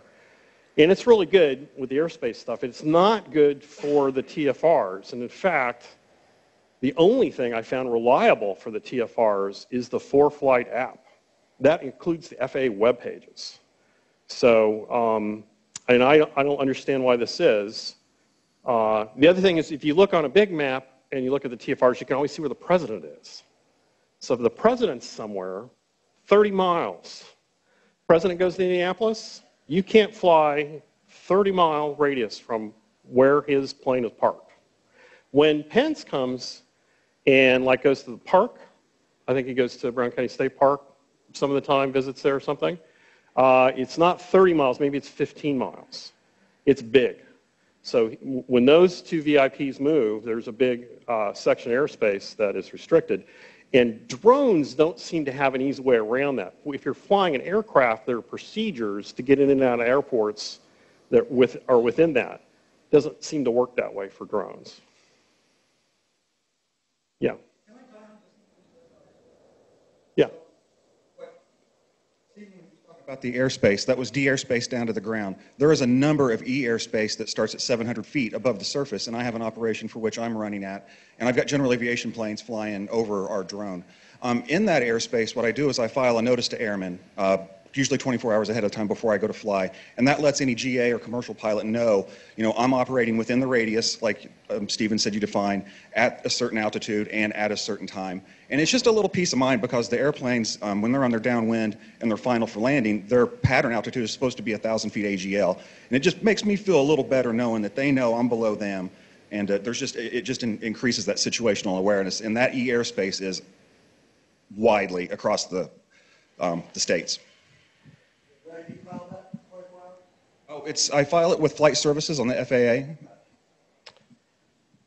So I started to do that, and I'm trying to remember, somebody discouraged me from doing, there are two things. The FAA has you have a regular pilot's license, too. You don't? Okay. I want to talk to you.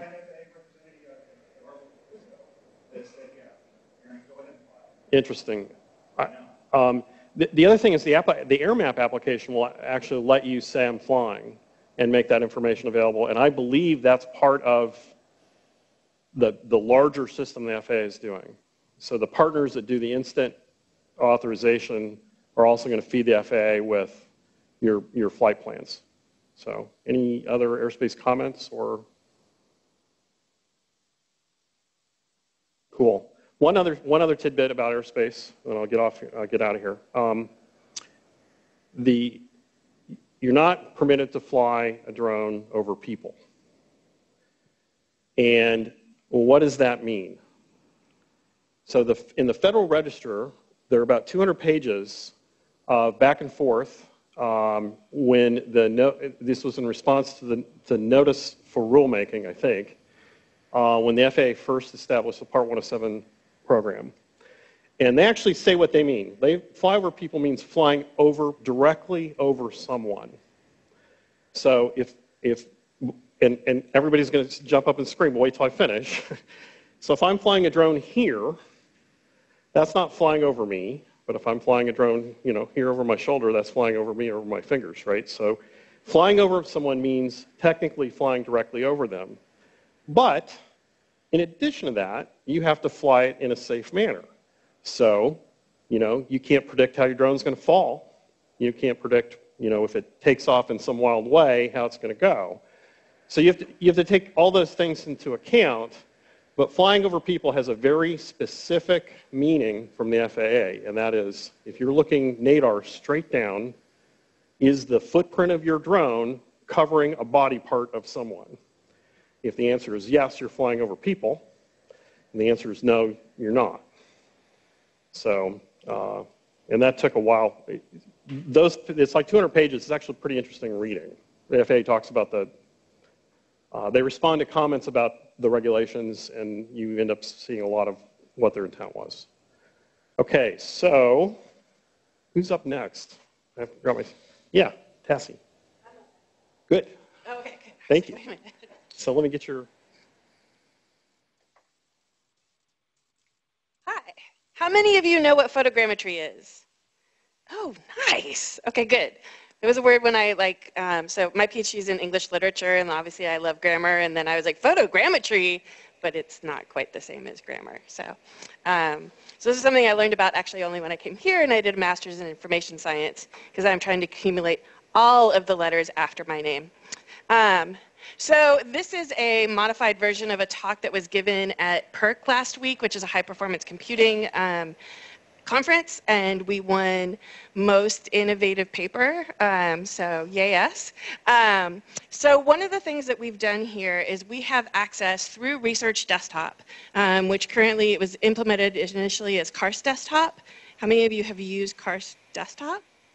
Oh, significantly fewer. So the great thing about Karst Desktop is it gives you a GUI interface to our high-performance computing systems. So if you are new to high-performance computing, which I hadn't done since I was an undergrad and didn't remember how to submit batch scripts or any of that kind of stuff, you can now go to Research Desktop and you can get access to significant computing power. And the reason that Research Desktop is so great is it's on Carbonate. And I just found out today, because of someone's set of photos that he gave me, that when I log on, I get 75 gigs of memory on my little allocation. So I can do a lot of stuff in the GUI without even sending it out to process elsewhere, which is pretty cool, because this was a very high poly count model. So talk to you a little bit about, sort of done some of the introduction, but so photogrammetry, in case you didn't know, it's a method for extracting three-dimensional models or measurements of objects, environments, or terrain from a set of two-dimensional photographs. It's actually as old as photography itself. It was used extensively during World War II to determine where tanks were when they were covered by those big nets, right? They could see the difference in the terrain by comparing these orthophotos. It's applicable to a broad range of academic disciplines, ranging from cultural heritage, which is a lot of what I do, to architecture, to paleontology, who we've worked with Gary Motes, who's in the back, to medical sciences. And obviously there's GIS stuff too. So it was high computational complexity and large data sizes, which is what makes it a great sort of HPC use case. Many of you will recognize this statue. How many of you know why it's applicable today? And listen to me. It's Ernie Pyle Day. It's the very first National Ernie Pyle Day. This is what our legislatures have been doing in Washington. And there's a bunch of stuff going on actually on the other side of campus.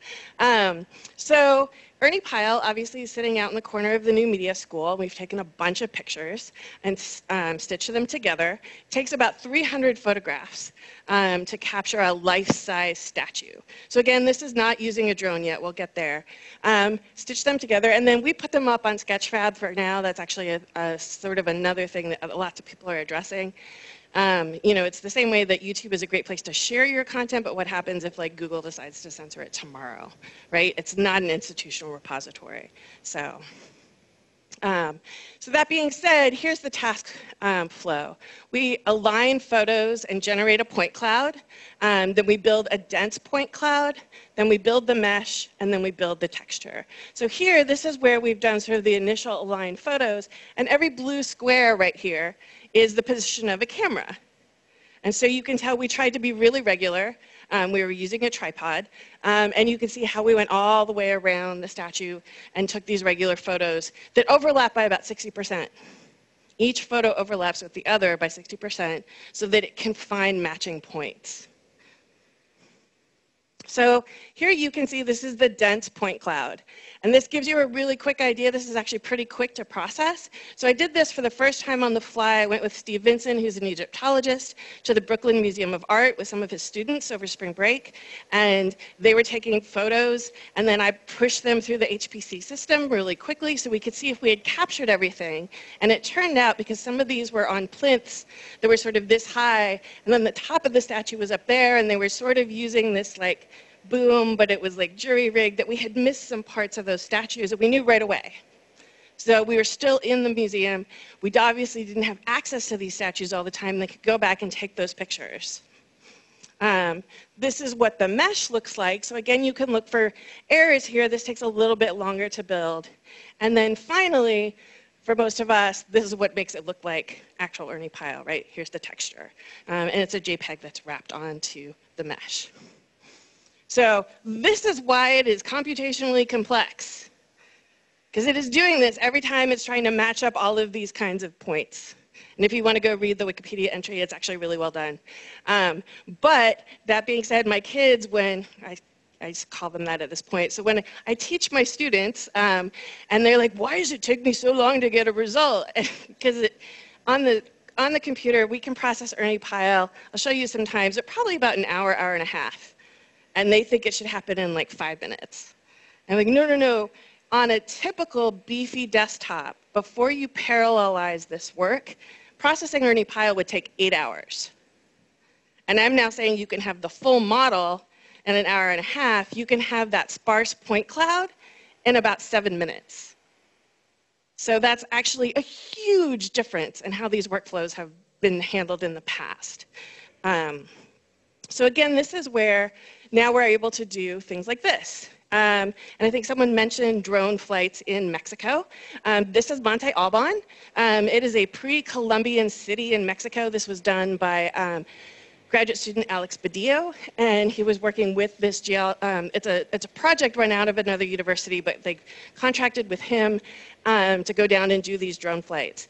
And so he is actually our extreme use case. So he had over 14,000 photos that probably on a regular computer would have taken weeks to process. He used 30 nodes, and it took about 30 hours.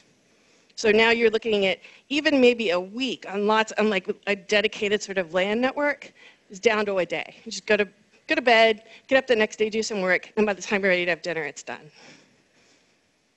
You can see the Rose Chapel here, which was done by Matt Brennan, who works with Bernie Fisher's group, which is, they've also been contracted to do all the statues in the Uffizi. You may have read some of the press about that. And then this is the inside of Sainte-Chapelle in Paris, France, that he did as well. So you can see there are large collections. There are also many data sets that have different needs. So this is something that Gary in the back did, where you can, you're comparing a whole bunch of ephemera, which he taught me the plural for femur. And if you're a good student, you should be able to tell what these all came from. We have here, this is actually, he's called the Boxer. You can see he's got the wraps on his hands, which is again in Italy. And then this is actually the Cosa archaeological site. And this is another project that Matt was working on, where as you excavate, you destroy, right? You're never going to get that first layer back.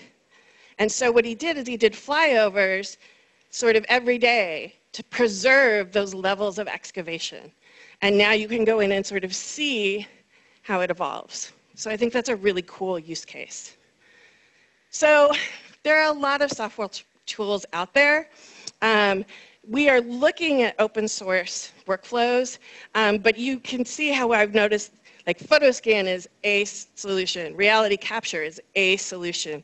Come back to them in a second. Open source literally actually requires like CallMap, OpenMVG, OpenMVS, Visual SFM, like all scripted together, and it's not trivial. So we're working on making it more trivial for you. That's one of the projects that Research Data Services is investigating, and actually throwing it onto one of the like Exceed systems. So putting it on Jetstream, leveraging the use of making use of Stampede, and then actually making this available to anyone who wants to sort of use what would be a photogrammetry gateway. And for me personally, I'm from New Mexico. I really believe in tribal colleges and places that don't have lots of money having access to do their own digitization, and not having to come to outsiders to show them things that are often sensitive. So the reason that they aren't doing that right now is floating licenses that can be checked out to any node I think the educational price is about $500. We buy per license. We bundled them, and we've gotten the price down a little bit there, and then managed to put all of them sort of on a licensed server, which again takes someone with the know-how to do that. We went with PhotoScan because once you've bought that license, it's sort of good until they hit version 2.0, which they have no plans to do. And they've been around for a while, and they're sort of the standard. Reality capture actually has a faster algorithm, and I'm not going to deny that. It's also really high quality. Why are we not using it? It's 7,500 euros a year plus a maintenance fee, or 15,000 euros for a lifetime seat, that's one seat, plus a maintenance fee. And this company has only been around for 3 years. So what happens if I sink all my money into the reality capture game and they doesn't work out right? They're also Windows only. So we'd have to set up a container, right, and run it in that to take advantage of some of the HPC or the GPU options. PhotoScan has a Linux distribution. So implementation. Guanchen Ron, who works again with RDS, has, along with Bill Sherman, has helped us to do sort of some logging. So when we're all in a photogrammetry project folder, if something doesn't work, I can go check the logs and I can see what happened.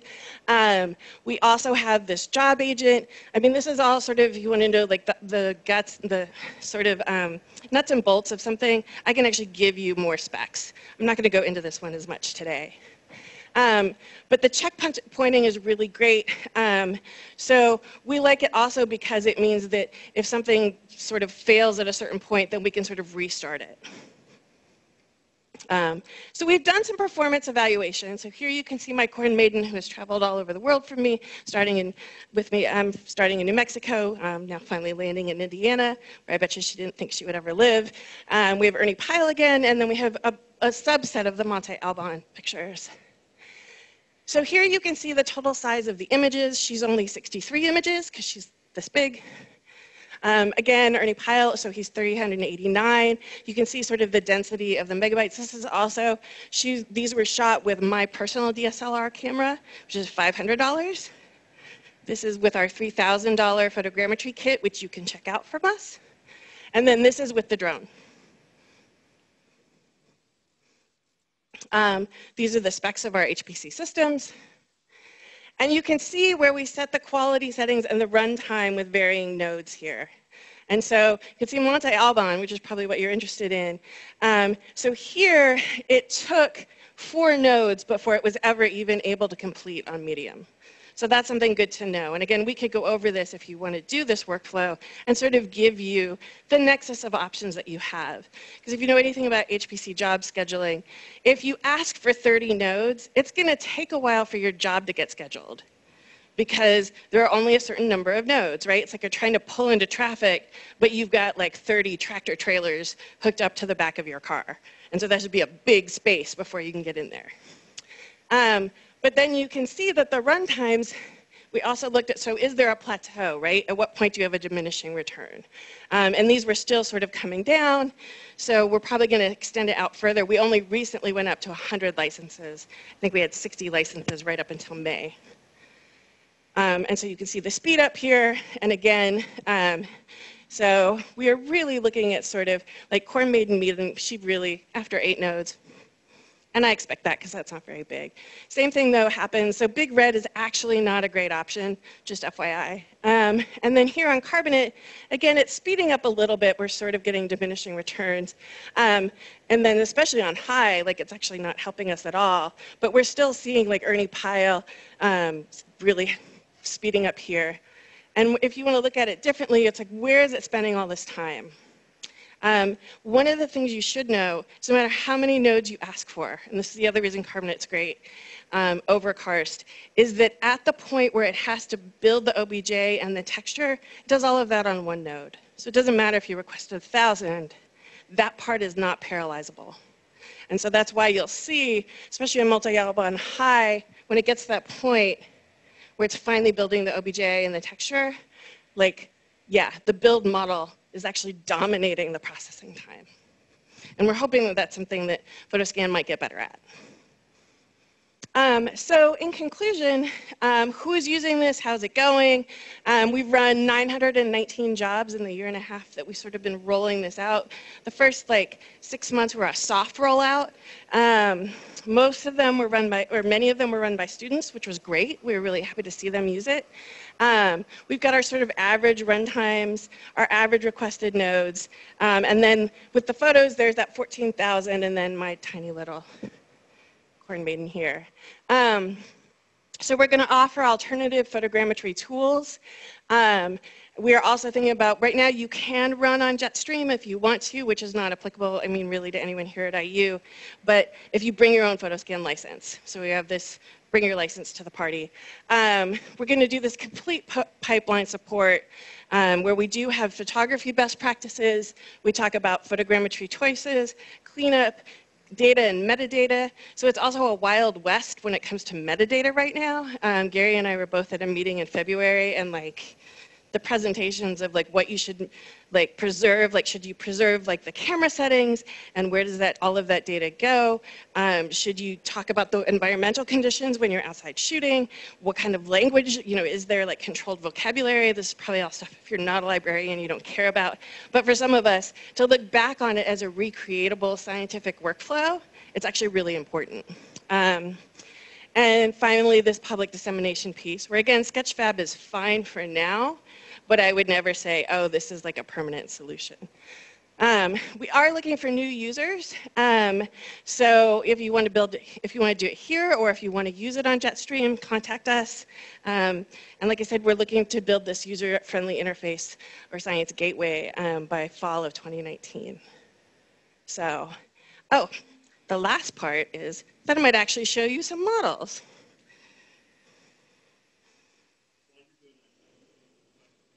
Not at all.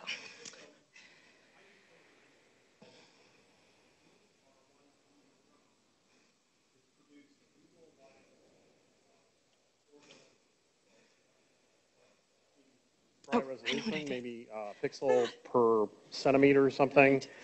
If you want to produce like a Google-like picture and also have elevation data, so you can have contour lines or whatever, this is how you do it.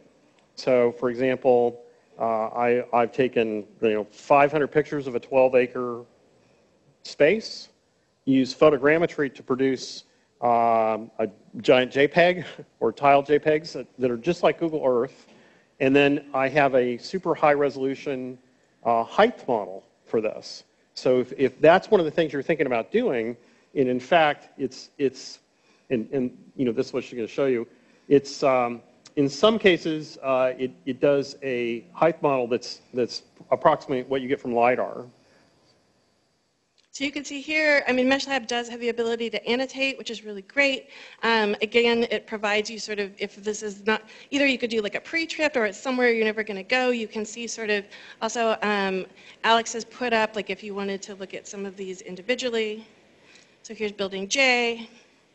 And I know that National Geographic was going to do a special at some point when that happens.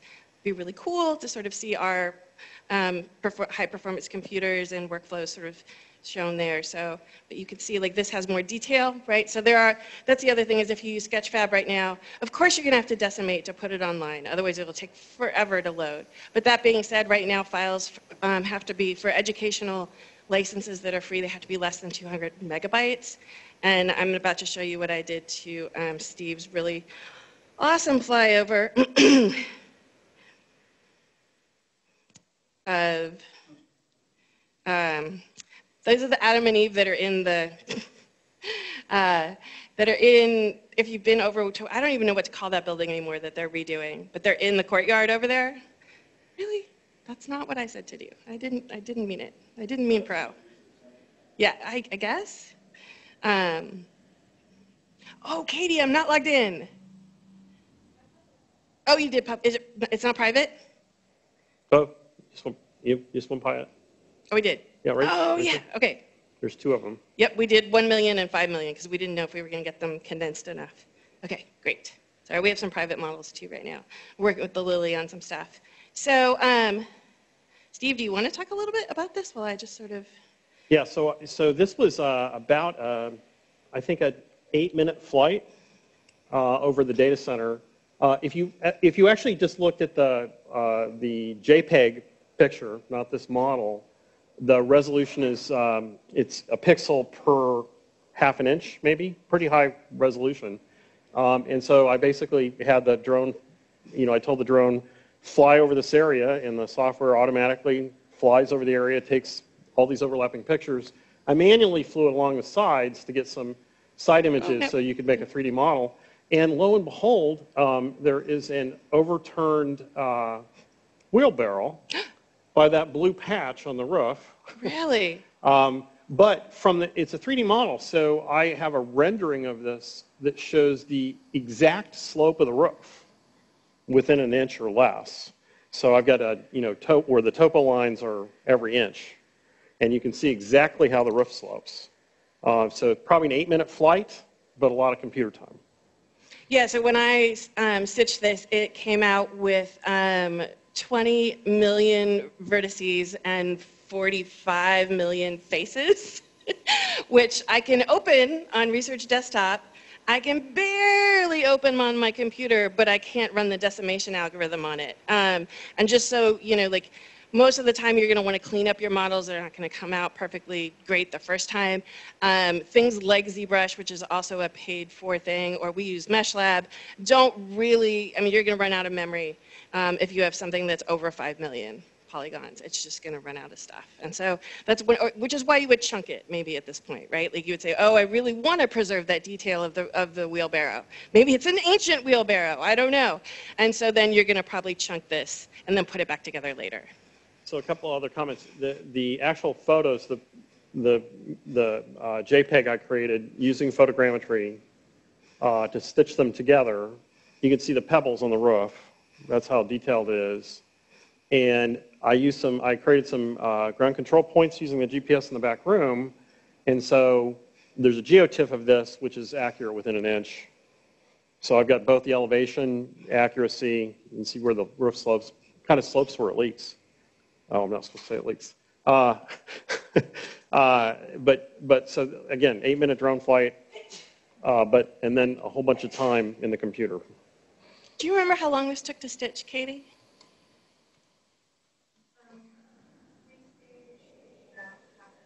Pre-stage about half an hour, which is like the first to generate the sparse point cloud.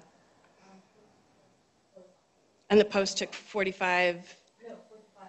Oh, 4 to 5 hours. Yeah, to get me something that I can literally, like I said, not open because it's so dense. Because so obviously I could have processed it at lower quality.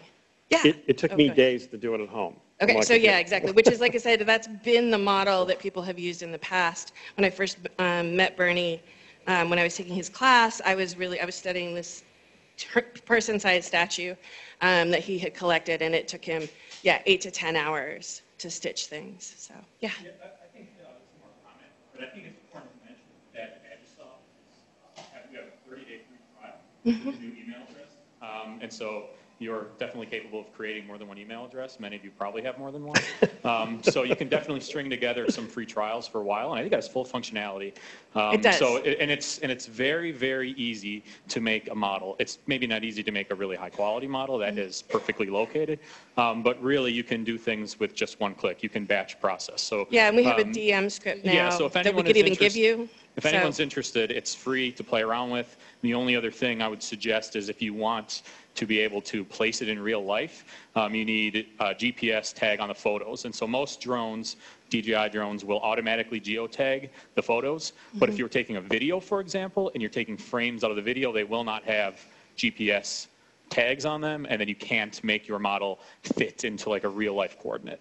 So those are a couple practical aspects, and like I said, it's free. So if you have a drone and you have photos, it's kind of fun and a good learning experience to play with it for 30 days. So. Yeah, 100%. When we were first even playing with it on our kit here, we realized that if we just we let the license expire and then we reinstalled it, it would just start over again.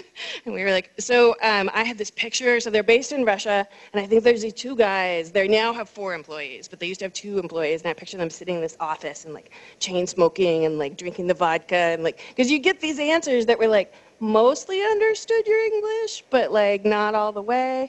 But they've been amazing in terms of support. Again, if you go back to reality capture, there is a trial version. Everything is watermarked. You can't export any of your models. And it's 99 euros for 3 months. It's not even free. So. It's full functionality. You can export anything. It is. You can do anything you want for 30 days. It is. It's full functionality. They have an educational license, which is between $500 and $600, I think, as opposed to the normal commercial license, like $3,000.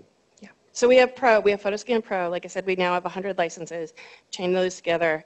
We're really hoping to have people use them. We're happy to sit down with you and go through this not at breakneck speed and sort of show you how to build models and also troubleshoot with you as you go. So, any other questions or comments? Is it time to fly drones? No. Okay. Thank you, Tassie. Yeah. Okay, Quinn, you got your show and tell stuff. Yeah, so I have stuff to show. Do you want people to? I wonder if people want to come up. Certainly. Just it is expensive, so we have kind of top of the line equipment. So just yeah. Don't touch it. I didn't explicitly ask for permission either, so I'm pretty sure I'm good. Too bad Larry's gone. Cause, yeah, right. Yeah. If this is in the way, I apologize. So. All right. You want to? Yep. Or should I?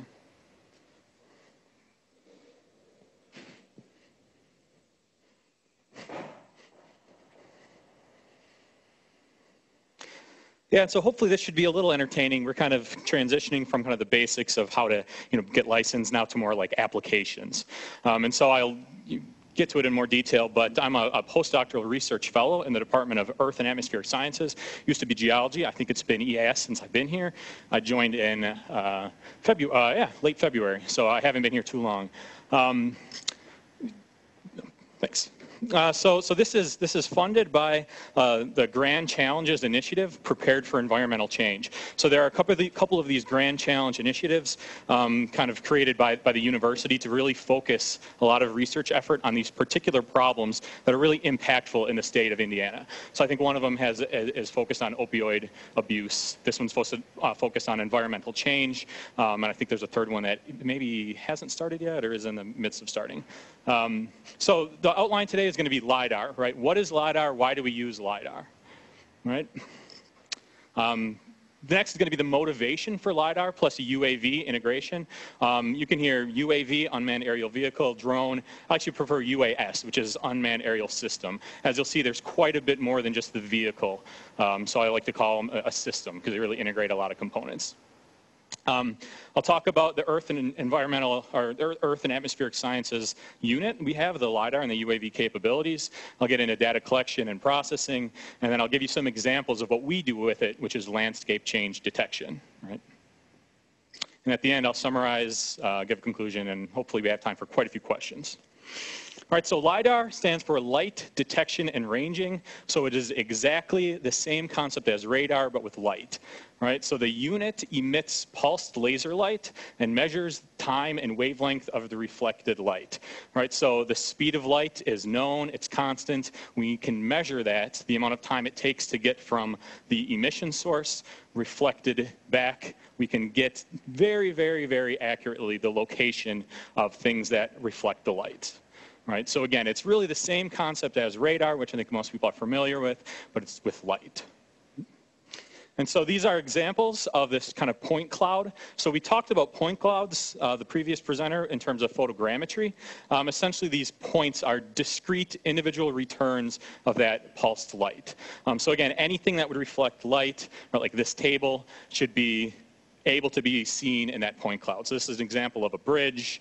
This is an example of trees and tree canopies.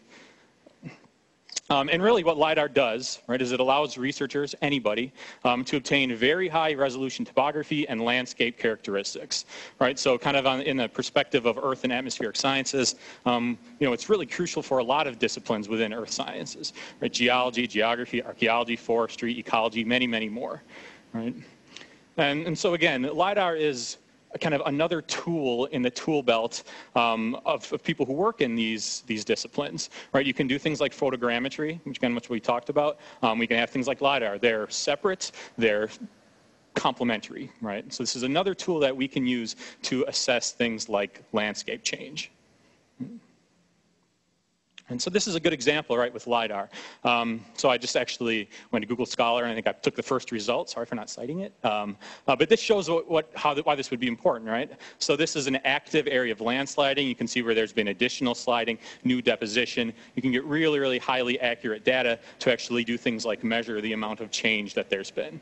All right, so again, this is for kind of earth science, right? This is more of a geology application where there are many, many applications where you might want to know where things are. You might want to be able to map things and see how things are changing. Right? And so the motivation for LiDAR and UAV integration is that really until recently, LiDAR has typically been deployed from an airplane and even more recently terrestrial, which is mounted on a tripod. So I'm going to ask you guys, right, what are some potential downsides to a setup like this? Anyone, just yell it out. Right? Why would we maybe not want to have to hire an airplane to get LiDAR? Yeah, it's expensive, right? It's something we can't really control. We have to put it in the hands of other people. It's not something we can do quickly. It's not something we can mobilize in an afternoon. It's not something we can really mobilize in a week, right? Beyond that, there's issues with having access to the data. It's just more challenging, right? But what about some potential benefits of being able to do that? right? Think about today, what we talked about. Yeah, range, right? You can be higher in the air. You don't have to buy equipment. You don't have to be licensed, right? If you're not a Part 1A or 107 drone license, if you don't have that license and you want to get LiDAR, well then, you can't fly this drone, so you might want to do this. So again, just kind of giving you the background that LiDAR has been around for a while, right? It's typically deployed, typically deployed, oh, it doesn't show, from airplanes, right? And so really the motivation behind integrating this technology, right, is to give the power to the people. So in other words, remove some of the typical barriers that you had when you had to kind of outsource your LiDAR. And so again, some of the benefits is that smaller scales, right? If we wanted to fly and get a model of just this building, right, it would not be very practical to hire an airplane or a helicopter to fly just to get this building, right? We really get temporal resolution, right? Repeatability. So again, if you're really looking at something like an active landslide that might be changing every day for 30 days, there is no way you're going to be able to contract out an airplane and LiDAR and measure that every single day for 30 days, right? That would probably be millions of dollars, right? And so can you think of any potential complicating factors, though, right, when you remove these barriers that are typical? So a lot of what we've been talking about today, right? If you yourself are flying a drone that costs money and have equipment on it that costs a lot of money, if you are not very good at flying, if you don't pay attention to the rules, you could risk your equipment, you could risk other people's equipment, you could risk damage to infrastructure, you could risk a lot of things, right? So again, it's kind of a double-edged sword, is that you get more ability to choose how you use this, but at the same time, you're on the hook for doing it, right? You have to have the skills and ability and knowledge to actually use it correctly. And so again, along with this is you have to be licensed, right? This is my license, all the information. All right, so I'm going to kind of shift now and kind of show you what we have here. I have a picture here. I'll kind of go over what we have on this drone. So this drone is very expensive, very top of the line. Because we were part of this Grand Challenge initiative, there's money available, and there's money available to get something that can really, really give us high accuracy and quite a bit of unique pieces of data, right? And so this is our drone. This is a DJI drone. And if you want anything about like prices or anything, you can ask me. I'm totally okay. It's not I actually didn't buy it, right? So I don't care. It has a Sony a600 DSLR on it, which is at the red arrow. It has a LiDAR unit, which I'll show you, and it has hyperspectral imagery, right? And so this RGB camera can be used to do things like create orthophotos, can be used, and we do use it for things like photogrammetry, structure for motion photogrammetry. The LiDAR gives us millions of these discrete points where the light reflects. And the hyperspectral imagery can be used to get imagery that's beyond the red, blue, green wavelengths, right? So you can look into near infrared. And that's very important for agriculture, geology, biology, again, many different disciplines. And so if you're not familiar with what hyperspectral imagery gives us, is that essentially on our unit we have from, this is 400 nanometers up to 1,000 nanometers. And again, that can give us information like if vegetation is healthy, you can see vegetation that maybe is water stressed. You can differentiate really well between wet soil, dry soil, different rock types. So really hyperspectral gives us kind of a more information than just what our eyes can see. Right? And so I'll kind of show you here, right? This is our drone. Yeah, so the drone itself is like something like $10,000, right? And we got an upgraded IMU, or sorry, we have an upgraded GPS unit on it, and that thing costs like another $5,000. And this is by far the cheapest thing that we have in this entire setup. And so I'll just kind of show one.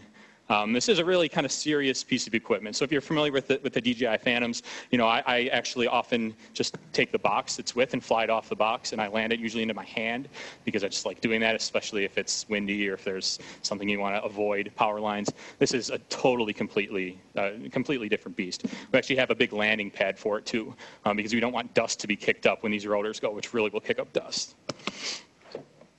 And so this is the LiDAR unit itself, right? So this is in 6 figures amount of money. When I mentioned that it uses laser, the laser is emitted from here. and then it reflects back up and measures the length of time, the flight time of that light. And here is the DSLR camera. So again, this camera we can then use just to get an orthophoto or photogrammetry. And then finally, that hyperspectral camera is very, very, very small. It weighs maybe about a pound, and it actually goes on the bottom of this.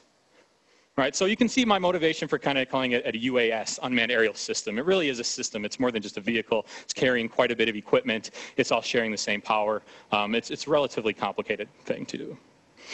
And you guys are, if you want, you can come up and kind of touch this stuff, pick it up, just be careful, just to get a sense of the weight, right? So this weighs probably about 10 pounds. This weighs about 1 pound. This probably weighs about like 15 pounds or something.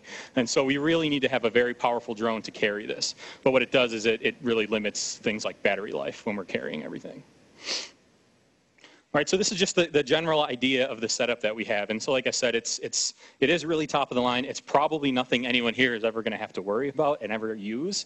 But it really can give us the ability to do quite a bit of interesting things in terms of the research side of it, which I'll get into. All right, so the steps to collect data, right? Pre-planning, which is days or weeks ahead. First of all, we want to know what the science question is, right? Just because we have this doesn't mean we just want to go flying it and say, ooh, what are we going to get? Or we want to make sure we're really answering a question that requires something like this, right? Do we want to risk putting all this into the air and putting all the effort if it's something we can get from photogrammetry from a DJI Phantom, right? So we really want to identify the science question. And so in a case like this, we're looking at erosion of this river. The river is going from left to right. This bend is eroding into a farmer field. And we wanted to be able to characterize that topography in high resolution and be able to go back to that same site and characterize it, for example, after a flood, right? And so the things we kind of think about are crew availability, right? It takes a decent amount of expertise to be able to operate this. We actually have a pilot, luckily enough, who kind of like works for us, which is awesome, so I don't have to fly this. Actually, when I first came here, I crashed a Phantom. I'd been flying drones for like 3 years of my PhD, and I assured everyone, oh, I would never crash anything. And a month after I got here, I crashed their DJI. We already had the pilot. That's not the reason we got the pilot, but yeah. We create flight plans, which is an iterative process, right? We work with the pilot, we work with us who are actually doing the research, and we decide what do we need to do, what are we capable of doing. If the pilot says something like, well, if we're taking off up here by that first waypoint and we have to fly all the way here, that's going to be a really tricky line of sight. I don't feel comfortable flying that, right? So we really kind of go back and forth to make sure we're able to answer the question we want to answer, but also are able to practically use this safely and legally. Right? Then we have to ready all the equipment, and there's an embarrassingly large number of batteries to be charged to do one of these. So this is another example. This flight planning software, I can answer questions if you're curious what we use, but it can give us this is kind of where we edit the flight plan. We can view the flight plan in Google Earth and do some other things to kind of make sure the flight plan looks like what we want it. On the day of collection, we do a site check. We actually have a Phantom that we fly first. We fly the Phantom along this flight path because if something's wrong with the flight path, if we said to be 60 meters above the ground, but for some reason someone typed in 30, right, and we would hit a tree, we really, really want to find that out before that's in the air, right? We'd much rather crash a $1,000 drone than a system that has 6 figures of money into it. We do an equipment check and setup. We fly the drone without any equipment on. And then we're ready to actually acquire data. And we figured out that we can do about one 15-minute flight per hour. And so it's about 15 minutes, maybe a little less, of actually getting the data. Before we take off, we have to sit still for 5 minutes to calibrate the IMU and some other things. And when we land, we also have to sit still. So we bring a generator out in the field, and we can do numerous flights in a day. 6 is kind of the most we've done in a half day, so we could probably do easily 10 to 12 in a day. And this is an example of actually the data that I would get in real time. So this is that inner bar right there, kind of that sandbar with the trees growing on it. This is an oblique view of that. And so you can see we really get this data coming out in real time. It's very impressive, very dense. Right.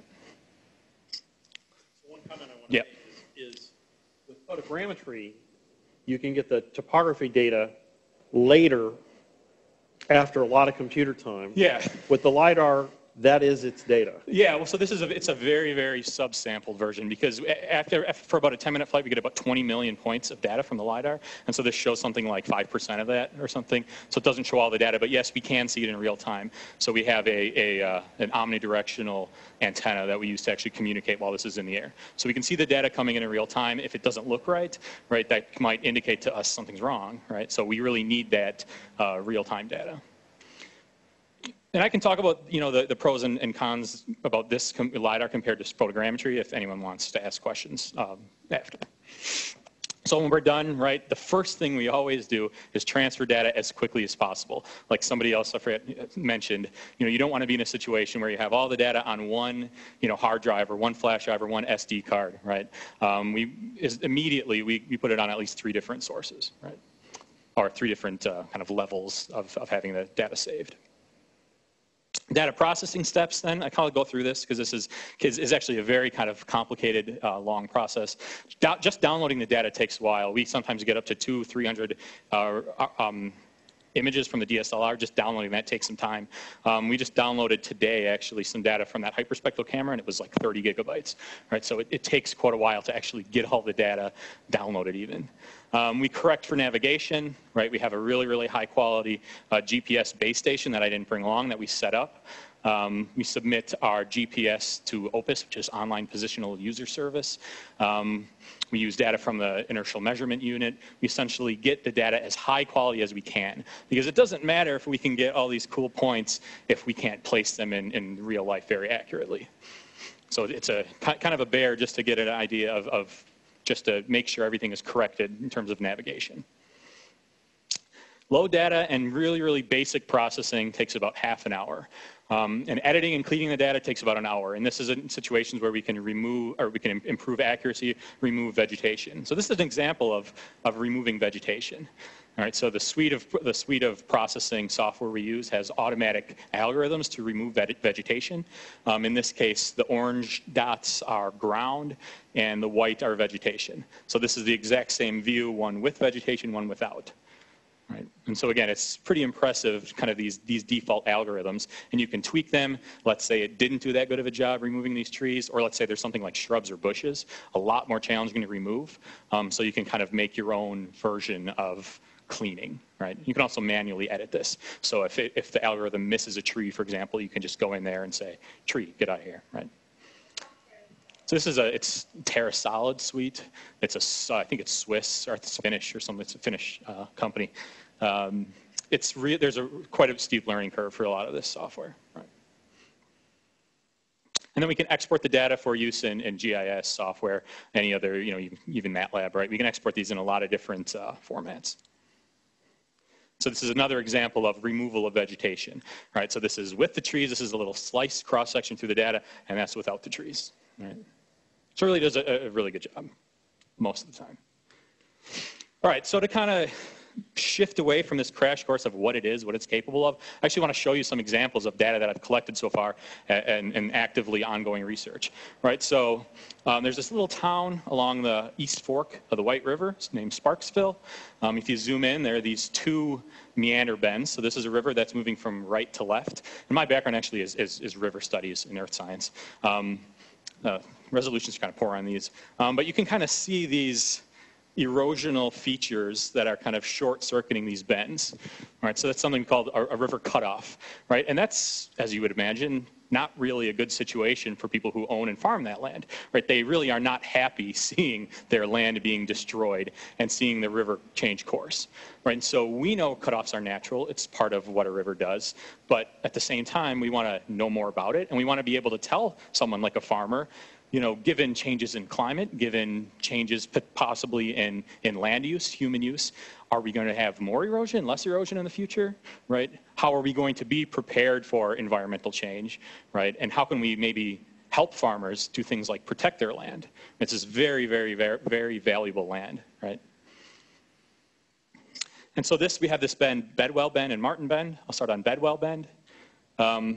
You can kind of see here up on the right, there was a statewide LiDAR flown, which again, the state contracted out LiDAR. So it was actually flown on an airplane. It's really not that high resolution. It has like a 1 meter resolution. You can see it looks a little fuzzy. We went to the same spot. This was a flight actually in June. We went to the same spot, and we can see, how it's changed since 2011, and we can see we have a lot more high resolution. And what's really interesting is you can kind of see that channel, again, on Bedwell, that connects these two parts of the river, and it looks interesting now compared to what it did before. The formation of these kind of big holes actually go into the field. I should have thrown a picture up, and it's actually just a massive hole in the field, right? So we want to know, how do these form? What impact do these have on actually creating this new channel? Eventually, there will be a new channel there, and we want to be able to tell the farmer maybe how long it would take.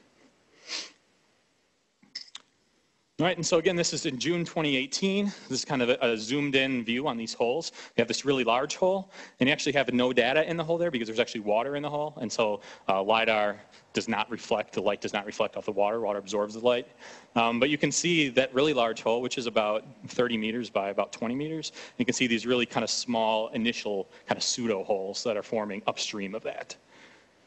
And so again, what's really awesome about having this LiDAR is that we can scan this, which we did, and there happened to be a flood that activated this channel. We actually went out there and we measured some velocity. We got some data along that channel. The flood receded, and now we can go back literally days later, right, and see what changed. And so we were actually able to go back out in July once the water went down.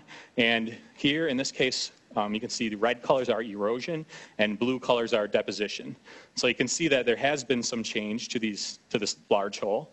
In particular, on the kind of upper part of that hole, there's been both erosion and deposition of up to about 1 meter.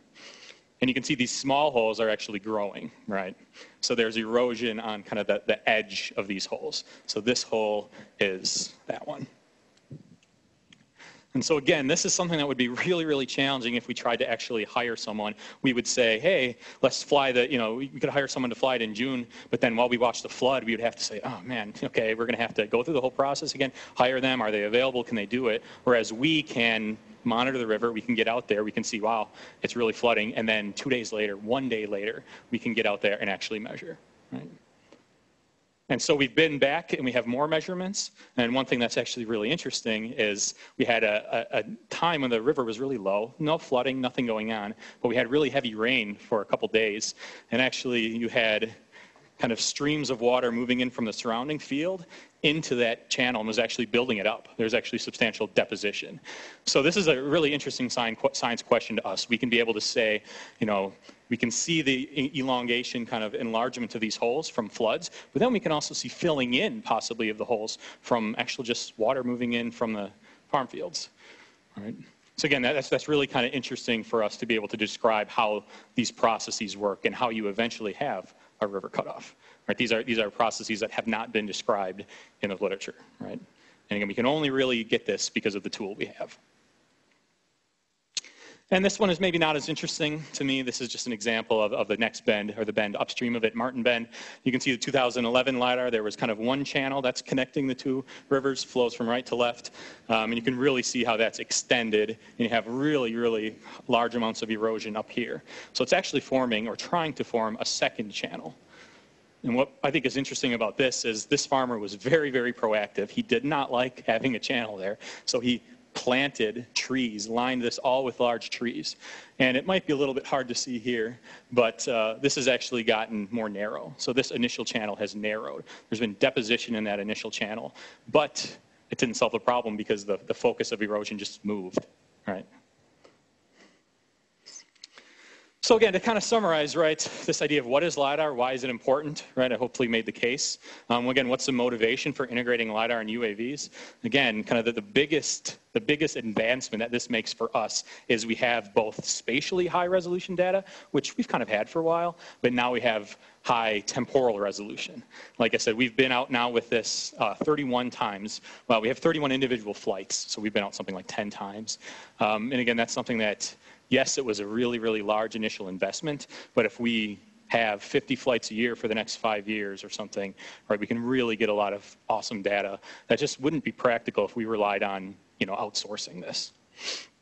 Again, what can we do, right? That's kind of the idea, is now that we have this tool, right, what's the science we can do? What can it do that other tools can't? And what are some important basic steps for collection and processing I went over? And again, can you get, if someone were to ask you after this presentation, can you give examples of science questions that the tool can help us answer? All right, so I think you can probably think of those on your own. And here's an example. It actually is landing back. Right, this day was actually windy. You can kind of see in the background. It had gusts up to about 15 miles per hour. And this has everything on it. So our pilot does a really great job. He actually landed previously, when I was taking a video, off the pad. His first time ever landing off the pad in 31 flights because the pressure was on. So he redid it and landed perfectly. All right, so any questions or comments, I'm glad to answer anything. And again, if you want, you can come up here. I think if you are going to come up and look at it, I'll just be there. Just like I said, it's quite a bit of money. But please, any questions, I'd be glad to answer. Yep. Yeah, can you discuss the relative scanning LiDAR, flash LiDAR? Can I discuss the relative differences of that? Yeah, so I don't really know that much about those different. This is definitely a scanning LiDAR, right? So the mirror in here like spins around, so it kind of spits out points. I think it operates at something like 1,000 hertz or something like that. So it spits out points very, very frequently, and it does, like you said, it actually like puts a line. You can actually see the line in the data, right? So you can see a line and a line and a line. And I'm not exactly sure what flash LiDAR is. I know there's things like, is that related to like individual photon counting LiDAR? Yeah, right. That's what that is. Yeah, so again, I don't know much about that. I do know that they are not small enough to be able to be integrated into the UAS. So I know these single photon counting LiDARs and some of this other LiDAR technology, which maybe is higher quality than this. A lot of those are, first of all, I think a lot of them are in their infancy in terms of technology. And secondly, I think that's not to a stage where we can integrate that yet onto a small UAS. Yeah, yeah.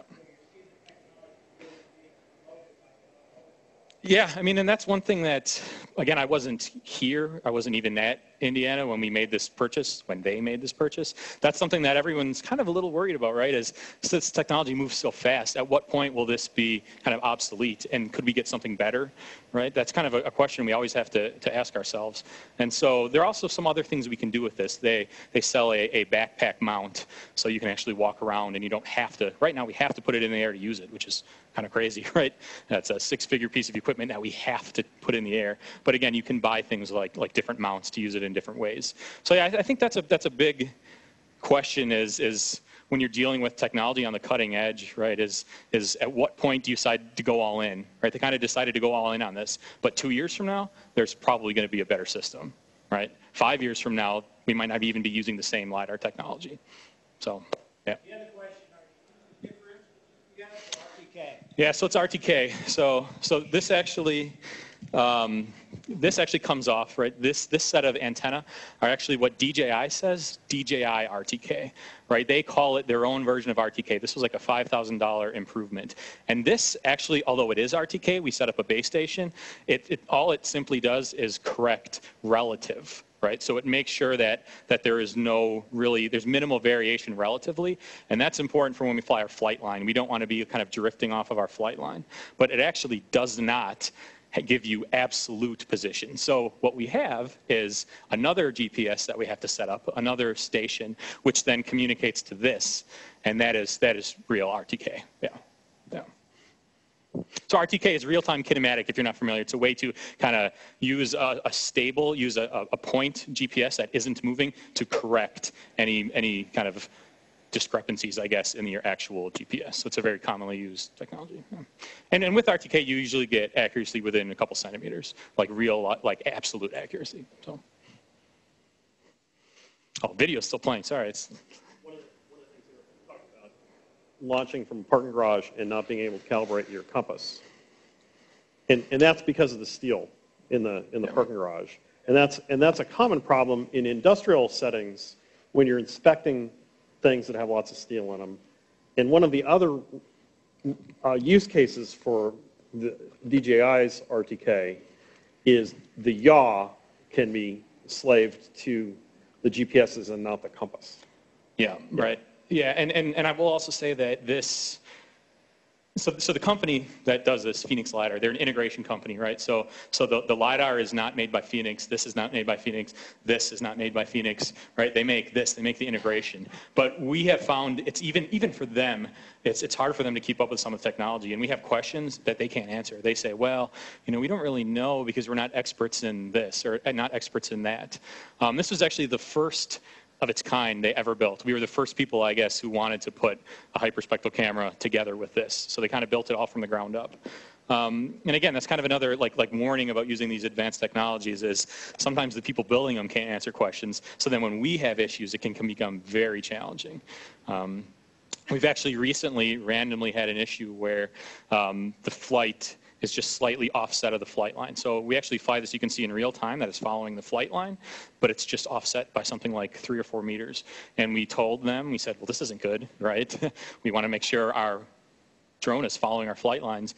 And they said, well, we don't really know what's going on, so sorry. So we're trying to get this fixed, yeah. And we did lose an engine, too. We actually, on one of our motor, on one of our flights, we got to the field, we got all set up. We flew this without the equipment on. As soon as it took off, one of the motors stopped. And luckily, our pilot was awesome and was able to kind of wrestle it to the ground. So these things definitely aren't fail-safe. And when you have equipment hanging under there that costs 6 figures, it can be scary. So, yeah. Okay, thanks. You could leave it here. Yeah, I think I'm going to. So I think what we're going to do is probably take a 10-minute break, and then we're going to have Eric. Can you guys fly? Great. Yep. And you're going to be able to show your camera operator on a big screen. So that big screen is probably next to that white CRV that's in the field. I assume that's where we're going to put it. And then Jeremy. He's setting up. I think Jeremy is going to do a flight, sort of like the flight I did over the data center, and show how that's done. And so you guys want to kind of meet over there? You ready for us to take off? Yep.